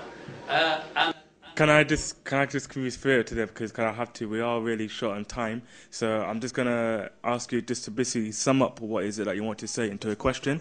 The question is that does Adnan... What do you think about this? You know, the fact, this is a scholarly fact, and it is a historical fact never mentioned by Islamic brothers and sisters. I am trying to say, while we Christians, I mean, here it is interesting that it is only us who represent the Christianity section. I mean, it shows you how Christians are totally bored with religious matters, while the rest of you are very interestingly, immensely, nicely religious. So, I mean, here, I don't know how many Christians there are here. So, in other words, this is number one. And number two, can I really do have to, because I need to be fair to everyone, you see. So if we do have time, I will get back to you. I do promise you, I will get back to you. Yeah? Okay. All right, so that's something that both can address. Adnan, the fact is, you know, that the Quran is changed. So how could you then still say that it's still the word of God? And then Thank you for that question. You mentioned very quickly, I'll try my best to answer this question as short as possible. You said that it's an established scholarly fact. Can you give me one name of a scholar who said that the Quran was changed? One name, just one name. I've studied the scholars. I'll give you the names of the scholars who have actually studied the Quran and its text. And as a Muslim, I have to be consistent, and I cannot have double standards. One standard for the Bible and another for the Quran. I have done exactly the same for the Quran, what I did for the Bible, for myself. I went to the scholarship and I studied scholarship in order to establish whether the biblical text is authentic and also whether the Quranic text is authentic. When I did that, I came to realize, I mean, I'll give you references so that you can go and check. There is a book published by the Cambridge University Press, Cambridge Companion to the Quran.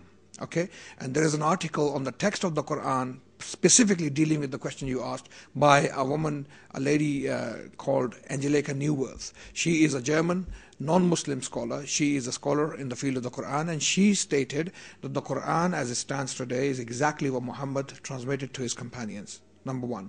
Number two, Montgomery Watt and Richard Bell, two scholars in the 1970s, they wrote a book titled An Introduction to the Quran. On page number 53, they stated the Quran we have today is essentially Uthmanic, and that the job done by the companions of Muhammad in transmitting the text of the Quran was amazing, and the Quran we have today is what Muhammad gave to his companions. So these are Christian. I mean, Montgomery Watt and Bell were both Christians. I don't know what Angelica Neuwirth is. She may be an atheist or she may be a Christian. So scholarship, and another gentleman I met in person, Michael Marx, who is studying one of the biggest collections of the Quran manuscripts in Germany. I asked him this question in person. I took him on the side. I told him, forget the historical correctness and political correctness. Put it on the side. Tell me what the honest truth is. The manuscripts you have in front of you, is there any? He goes, there are no shocks. There are no surprises for anyone.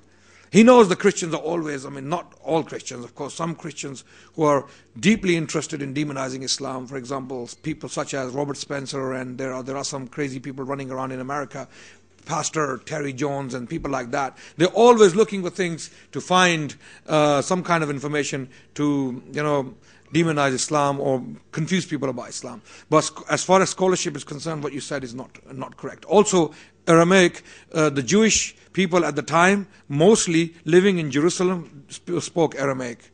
They didn't speak Hebrew.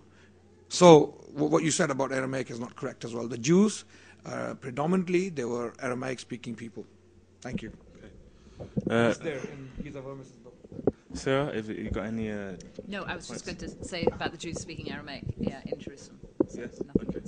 Fine. Now, we do have some questions that are written down. I would like to ask the questions, but the panel, the audience do come first in regards to spoken questions, so I'd have to take from there. But yeah, you've had your hand up for a while, so... Sir, like you're saying Jesus is God. Okay. If Jesus is God, then who he were worshipping in the Bible, saying that God is worshipping himself, would you say that God is all-powerful? Would you say that God has complete authority? Would you say that God is all-knowing? How can Jesus and God be one? Okay, just one more. This is how can Jesus and God be one? The same when they have different wills. Jesus said, as I hear, I judge, and my judgment is not just, because I seek not my own will, but the will of that Father. Okay? So the different wills, if they are one, he is contradicting. Okay. So Jesus saying that I am not going by my will, but the will of the Father. You're saying that that they're all one. So would you able to reconcile with regards to that? Yeah. Jesus was worshiping God. So are you saying? We'll ask that question. So one question I would ask back, because I think it is part of this difficulty in understanding the human world and the supernatural world, is how are the words of the Arabic Quran God's words when God is not in the Quran? You know, how does that happen? There is a separation that can happen of God that doesn't compromise God being one. It doesn't compromise his unity. So my understanding of Jesus as someone who is praying to his Father, to Father God, is that at that time Jesus was both human and divine. And in his humanity, he was having a conversation with God. And that conversation was, if you like, going on within the Godhead. There wasn't a splitting of God in order for Jesus to exist and be God. And I know that doesn't make scientific sense. That is a supernatural understanding of Jesus as God. But the nearest equivalent I can find, I suppose, is this idea of the Arabic Quran and the Word of God. Thanks. Okay, any questions directed to Adnan? Yes. What would you say to Christians who say that they've been misled by the fact that Jesus never actually died on the cross, which was Hallelujah? What would you say to them? Okay, so the question is, what would you say to Christians who believe that Jesus have died on the cross, where in fact you do not believe that Jesus died on the cross? It's not in the Islamic belief. I think you're referring to chapter 4, verse number 158, where the verses state, وَمَا قَتَلُوهُمْ وَمَا صَلَبُوهُمْ وَلَكِنْ شُبِّهَ لَهُمْ. He was not killed, he was not crucified, rather it was made to appear so. That's what you're referring to. So why were the Christians deceived? Well, the Christians were not deceived. The people who were around at the time, someone was crucified, and the story was spread by the Christians initially, okay?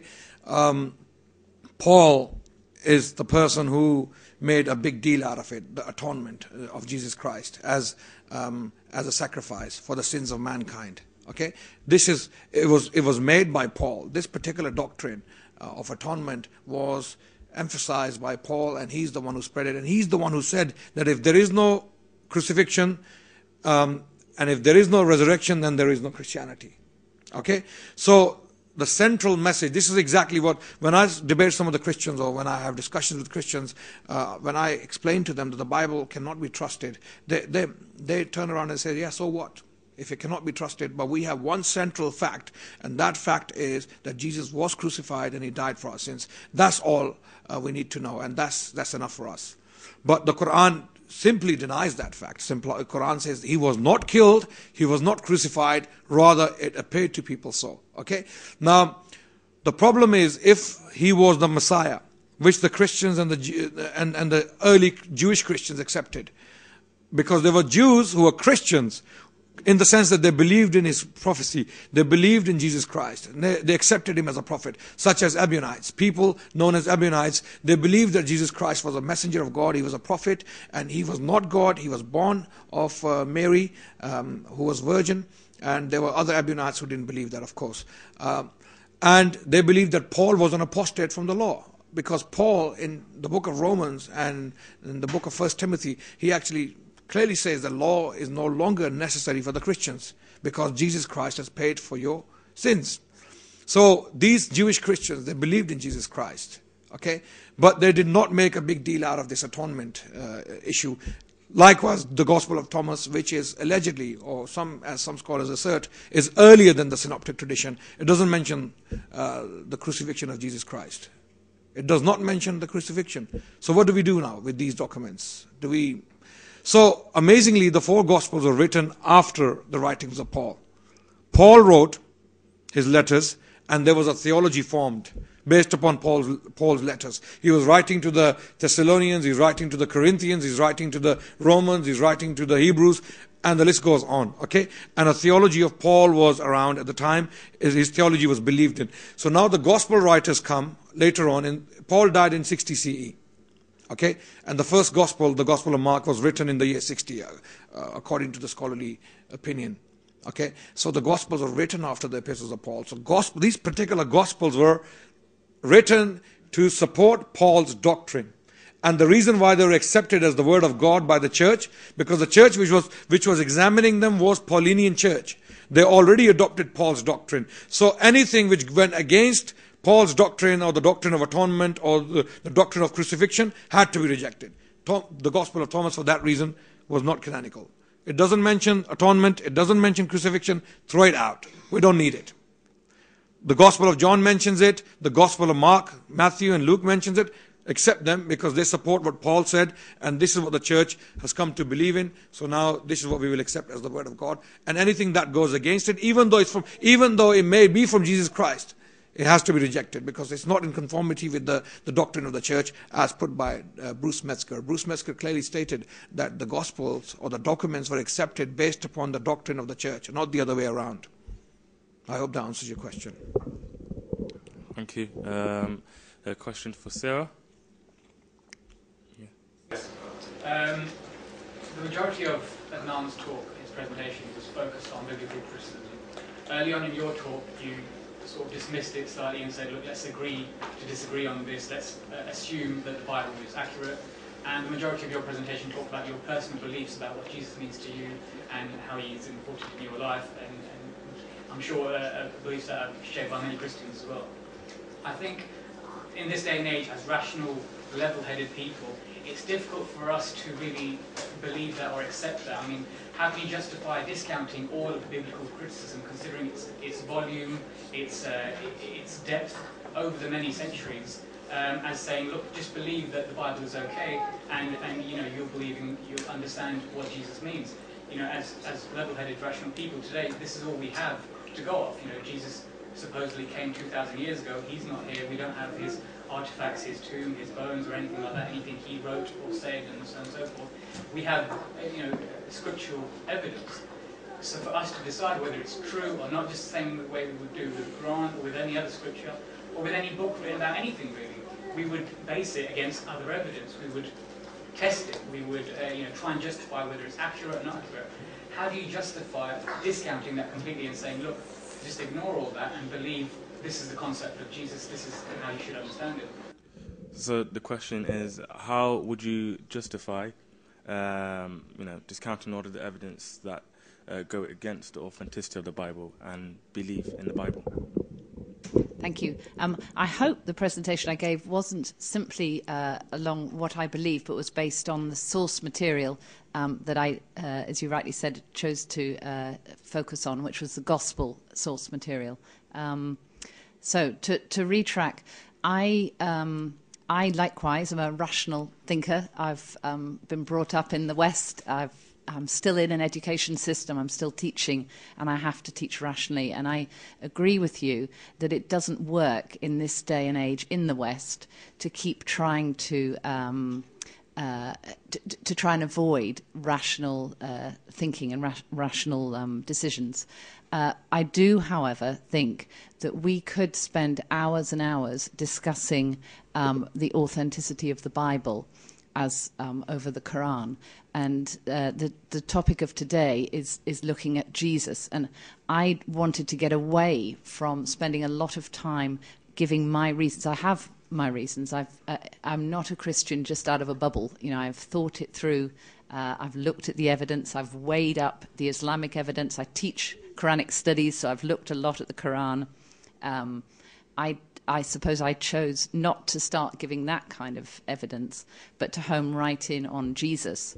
And for me, the decision to home in on the biblical Gospels rather than to say, to begin talking about the Gospel of Thomas or the Gospel of Barnabas or all the other Gospels that were out there, is because the consensus of the Christian community throughout history has been to reject those sources as unreliable sources. So I chose to home in on the ones that the majority Christian community have chosen as reliable.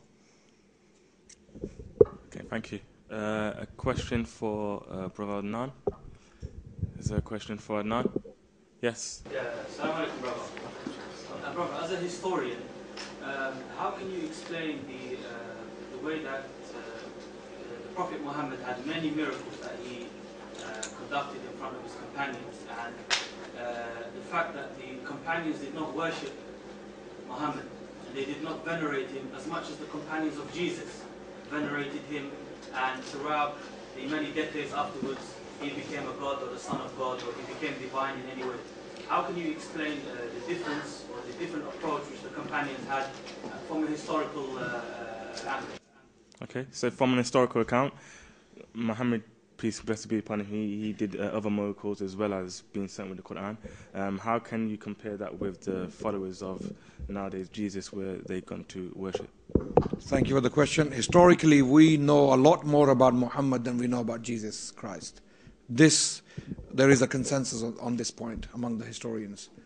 We do not know much about Jesus Christ. And the Gospels, for the reasons given already, cannot be accepted at face value as historically authentic, trustworthy documents. This is why most historians do not accept the Gospel record as authentic, and they just treat it as fiction or religious stories made up to support a religion. Likewise, the Quran cannot be accepted as far as the historians are concerned. Historians, I'm talking about historians who are looking at the Quran as a historian, not as a Muslim, okay? They cannot accept the Quran at face value too, not because it's not authentic. They can establish that Quran, the text as it stands today, was definitely given by Muhammad sallallahu alaihi wasallam. There's no doubt about that, okay? Whether the Quranic miracles, for example, Moses parting the sea, his staff becoming a big snake, or things like Jesus Christ making living birds out of clay, things like these, the historians cannot accept because they cannot establish the proof. Okay. Now the question comes back to the supernatural, the philosophy of miracles.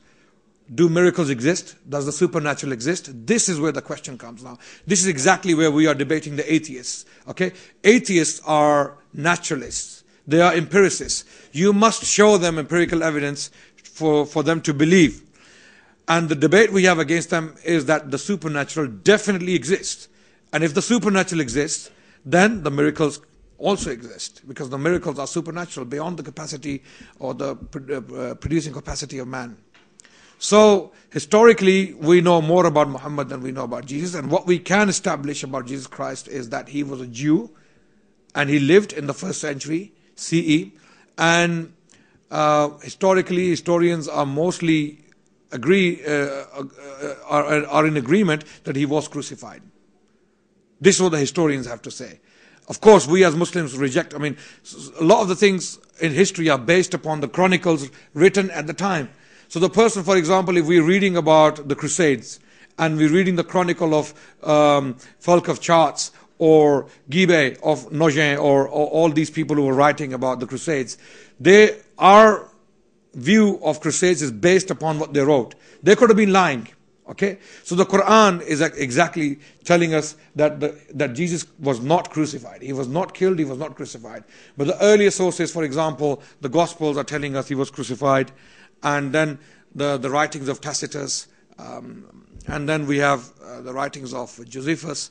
All of these writings are, of course, based upon what the Christians were telling these historians. The Romans and the Jewish author known as Josephus, he was told what he knows about Jesus Christ by the Christians.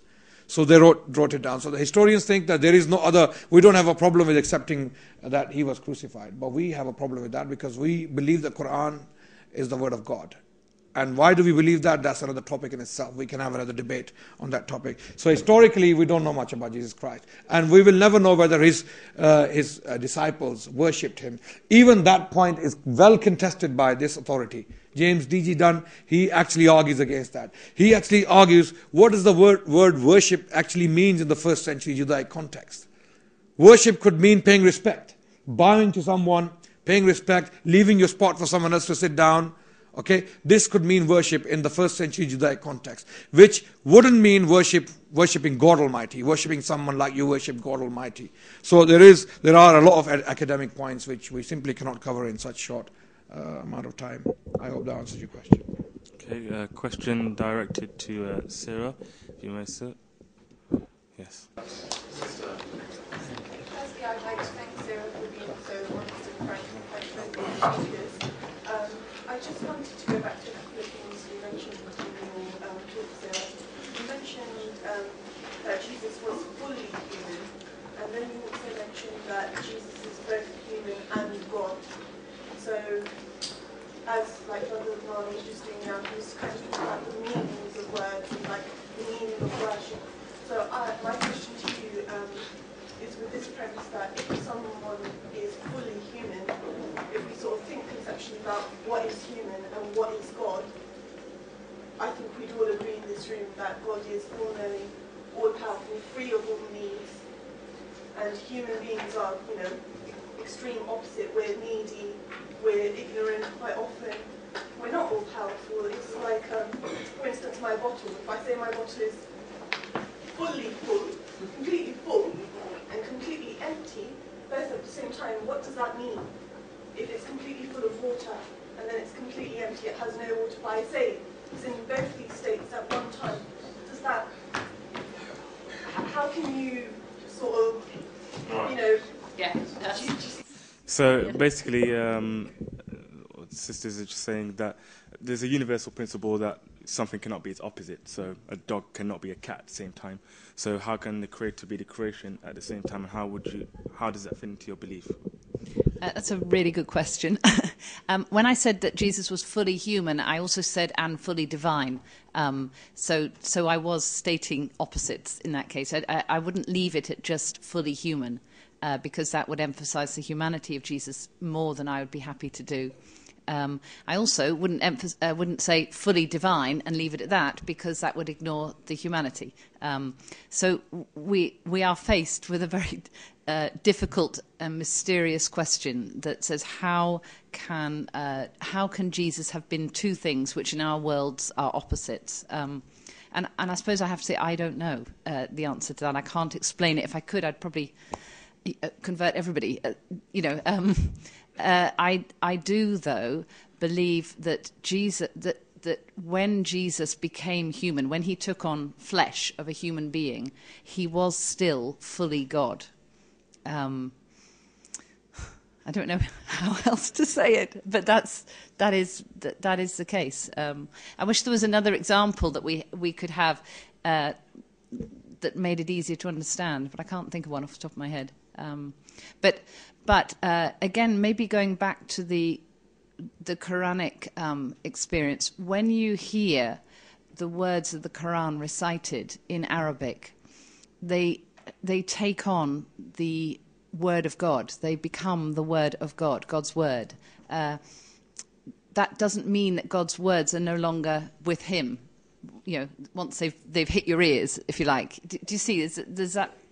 That's the only similarity I can say, that when Jesus became human, took flesh, or when God rather became human and took on the shape of a human being, he didn't stop being God. So there wasn't at all a case of the bottle being half full and half empty, half full God, half empty Jesus bit. It was that God remained fully God, but was able to reveal himself as a human being. I do believe God reveals himself all the time to us in many different ways. That leads into another very complicated discussion about revelation, so we shouldn't really go down that. But I suppose I finish by saying I believe God can and did reveal himself as a human being, and that never compromised his oneness. We only have really 5 minutes left, really, literally. So if you've got a question for Adnan, then yes, you can ask. Yes, I'd like to go back to your question that you asked before when you was talking about atonement. So my question is, do you not believe that atonement is necessary? So what is the Islamic view of atonement? If I understand you correctly, you're asking whether our sins can be wiped away by someone's sacrifice or some another good deed. For example, I mean, we were told by the Prophet of Islam that if you do good deeds, they wipe away your evil deeds. So, for example, if you follow an evil deed, follow a good deed. If you do a good deed, yeah, that's right. If you do a bad deed and you follow it with a good deed, then your bad deed is simply wiped off, as long as it was a minor sin. Major sins are only forgiven by repentance. You must repent sincerely to God Almighty in order for you to be forgiven. And God is merciful. God tells us in the Quran that He is loving. Huwal Wadud, that He is most loving. So He is the most forgiving being, and He's the most loving being. Okay, He's not love Himself. So what happens is, if you commit sins, all sins may be forgiven by God Almighty. All sins, except polytheism, except shirk in Arabic, which actually means, in effect, ascribing partners to God Almighty. And this is exactly what Jesus in the Quran condemned. That, oh the people of Israel, anyone who ascribes partners with God Almighty will end up in hellfire, will go to hell, because you are committing one of the major sins in the sight of God. So for that reason, Jesus oratory, as put by James D.G. Dunn, it comes under that category. When you worship Jesus Christ and take God the Father out of the picture, and the Holy Spirit is non-existent in the first place, in that sense, all the focus is on Jesus Christ, Jesus, worship Jesus. That in fact turns into Jesus oratory, which is what James D.G. Dunn condemns. Can I please just clarify a small issue on this? Is that God Himself in the temple used to ask His worshippers to make atonement by slaughtering a lamb, and it had to be a fresh lamb, and it had to be the first lamb. Right. Well, one point of Christianity is that Christ, when He died, made atonement for mankind. Sure, I'm aware of that, yes. Okay, can I? Yeah, very quickly, I can respond. Your point is valid, and also your point is valid too, because the biblical Jews, they used to offer atonements in this way. But those, if you let me quickly answer, those atonements were for individual sins. Okay, those people who were actually sacrificing lambs, those atonements were for them. Okay, here we have an atonement whereby we have one man or one God, if you want to see Him as that God and man. He puts himself on the cross, and He pays for the sins of everyone. So all the murderers, all the rapists, and all the right. I'm afraid it can't really go back and forth. If you would like to have a discussion or a debate, it has to be somewhere else other than a platform. Okay, so Adnan, your 2-minute conclusion, can you please do it now? Bismillah ar-Rahman ar-Rahim. Thank you very much, brothers and sisters, ladies and gentlemen, for listening to us and paying attention to our words and being patient. At the same time, I would like to thank Sarah for her valuable time. I really, really appreciate it from the depth of my heart. Thanks for being here. Also, this question is a very important question. We should all go away and do some more research, read some necessary works, and look at the subject in an academic way, and we will come to see as to what Jesus Christ was or who He was. And my contention was quite simple, that if we have the documents attributed to Jesus Christ coming from the 1st and the 2nd and the 3rd century, and they cannot be taken at face value because there is so much confusion in them, they are saying so many different things, then we have to look at things historically with an eye of a historian.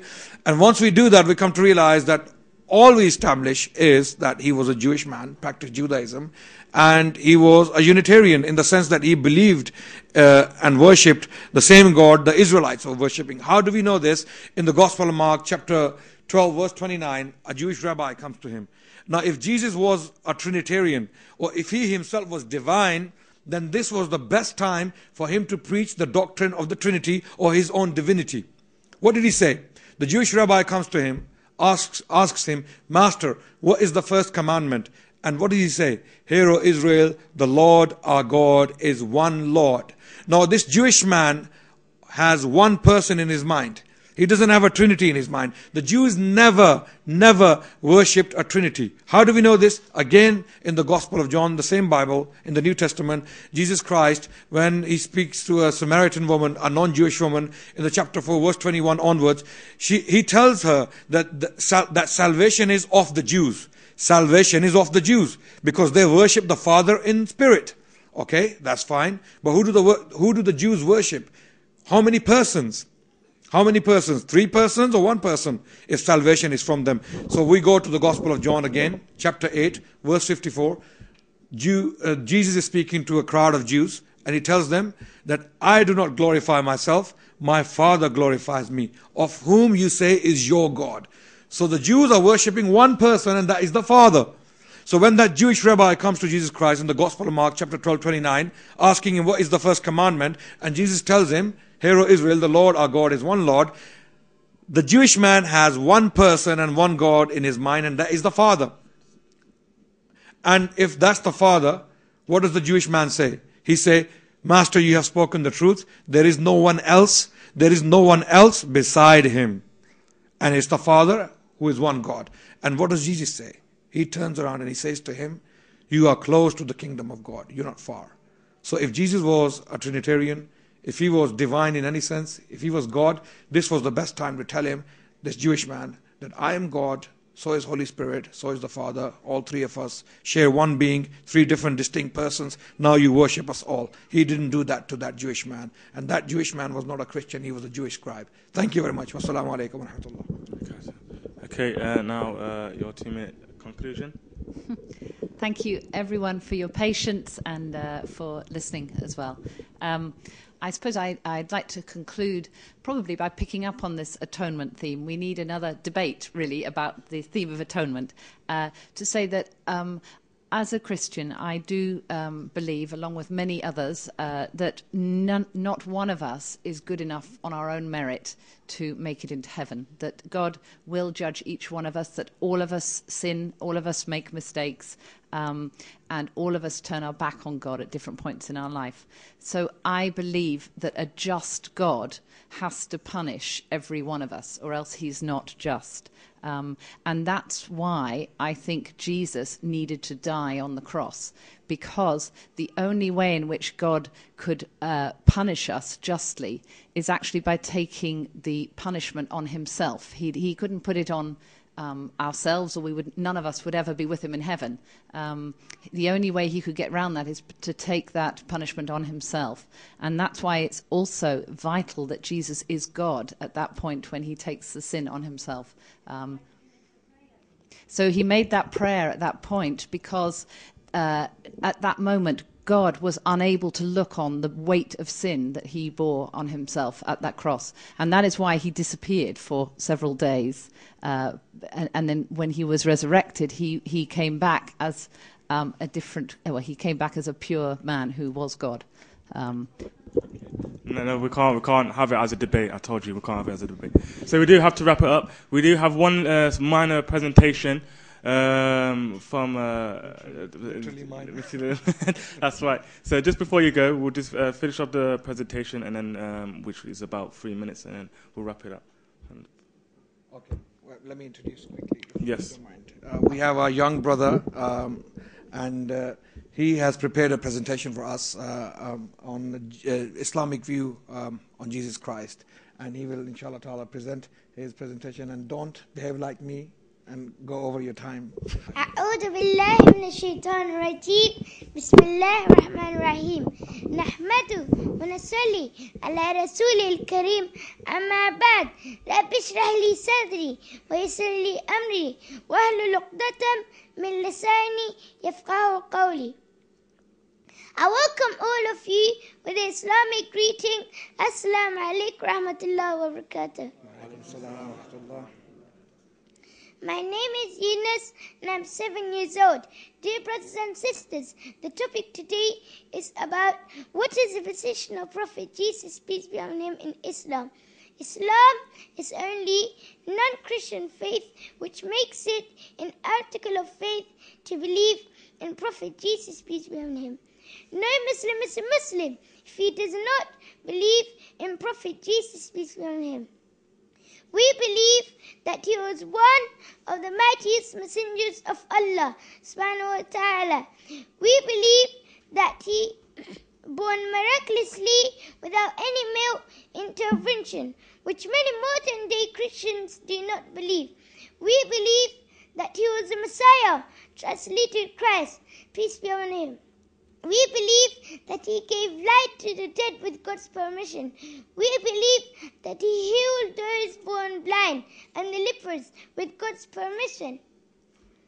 As Allah says in Surah Al-Nisa, chapter 4, verse 156 to 158.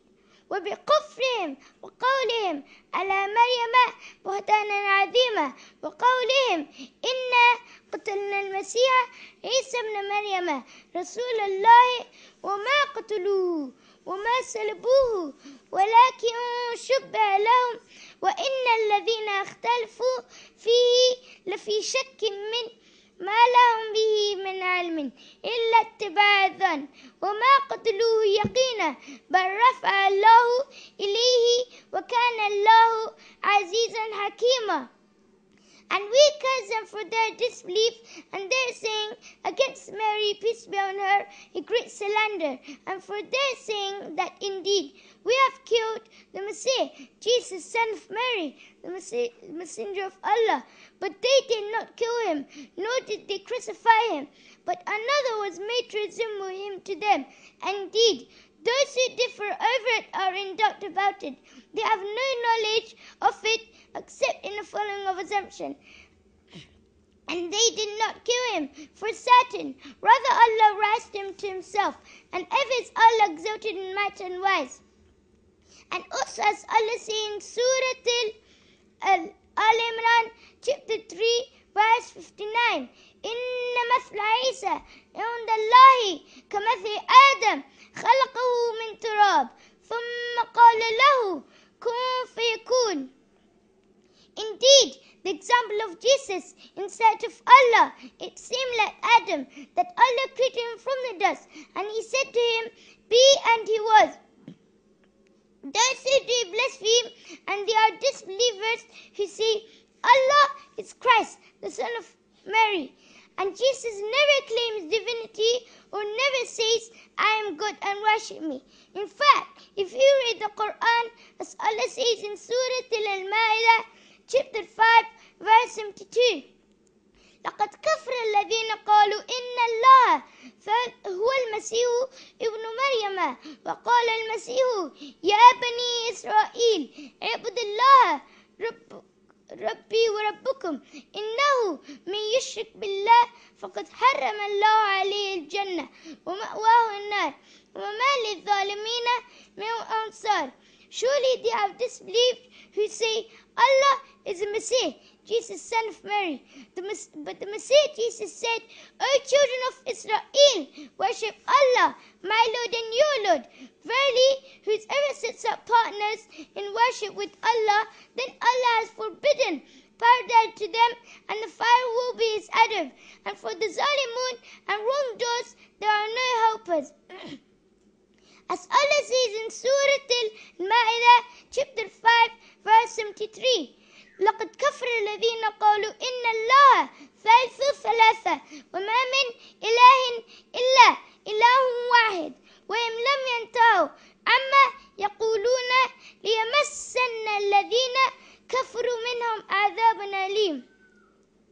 And surely disbelievers are those who said Allah is a third of the three in each Trinity. But there is no God, none who has the right to be worshipped, but one God, Allah. And if they cease not from what they say, verily a painful torment will befall on the disbelievers among them. And also, if you read the Bible, Jesus, peace be upon him, said in Gospel of John, chapter 3, verse 30, I could of mine own self do nothing. As I hear, I judge. And my judgment just because I seek not my own will, but the will of my Father which has sent me. If someone says, not my own will, but the will of my Father, he is a Muslim. Jesus, peace be upon him, was a Muslim. وآخر دعوانا أن الحمد لله رب العالمين والسلام عليكم ورحمة الله وبركاته. MashaAllah.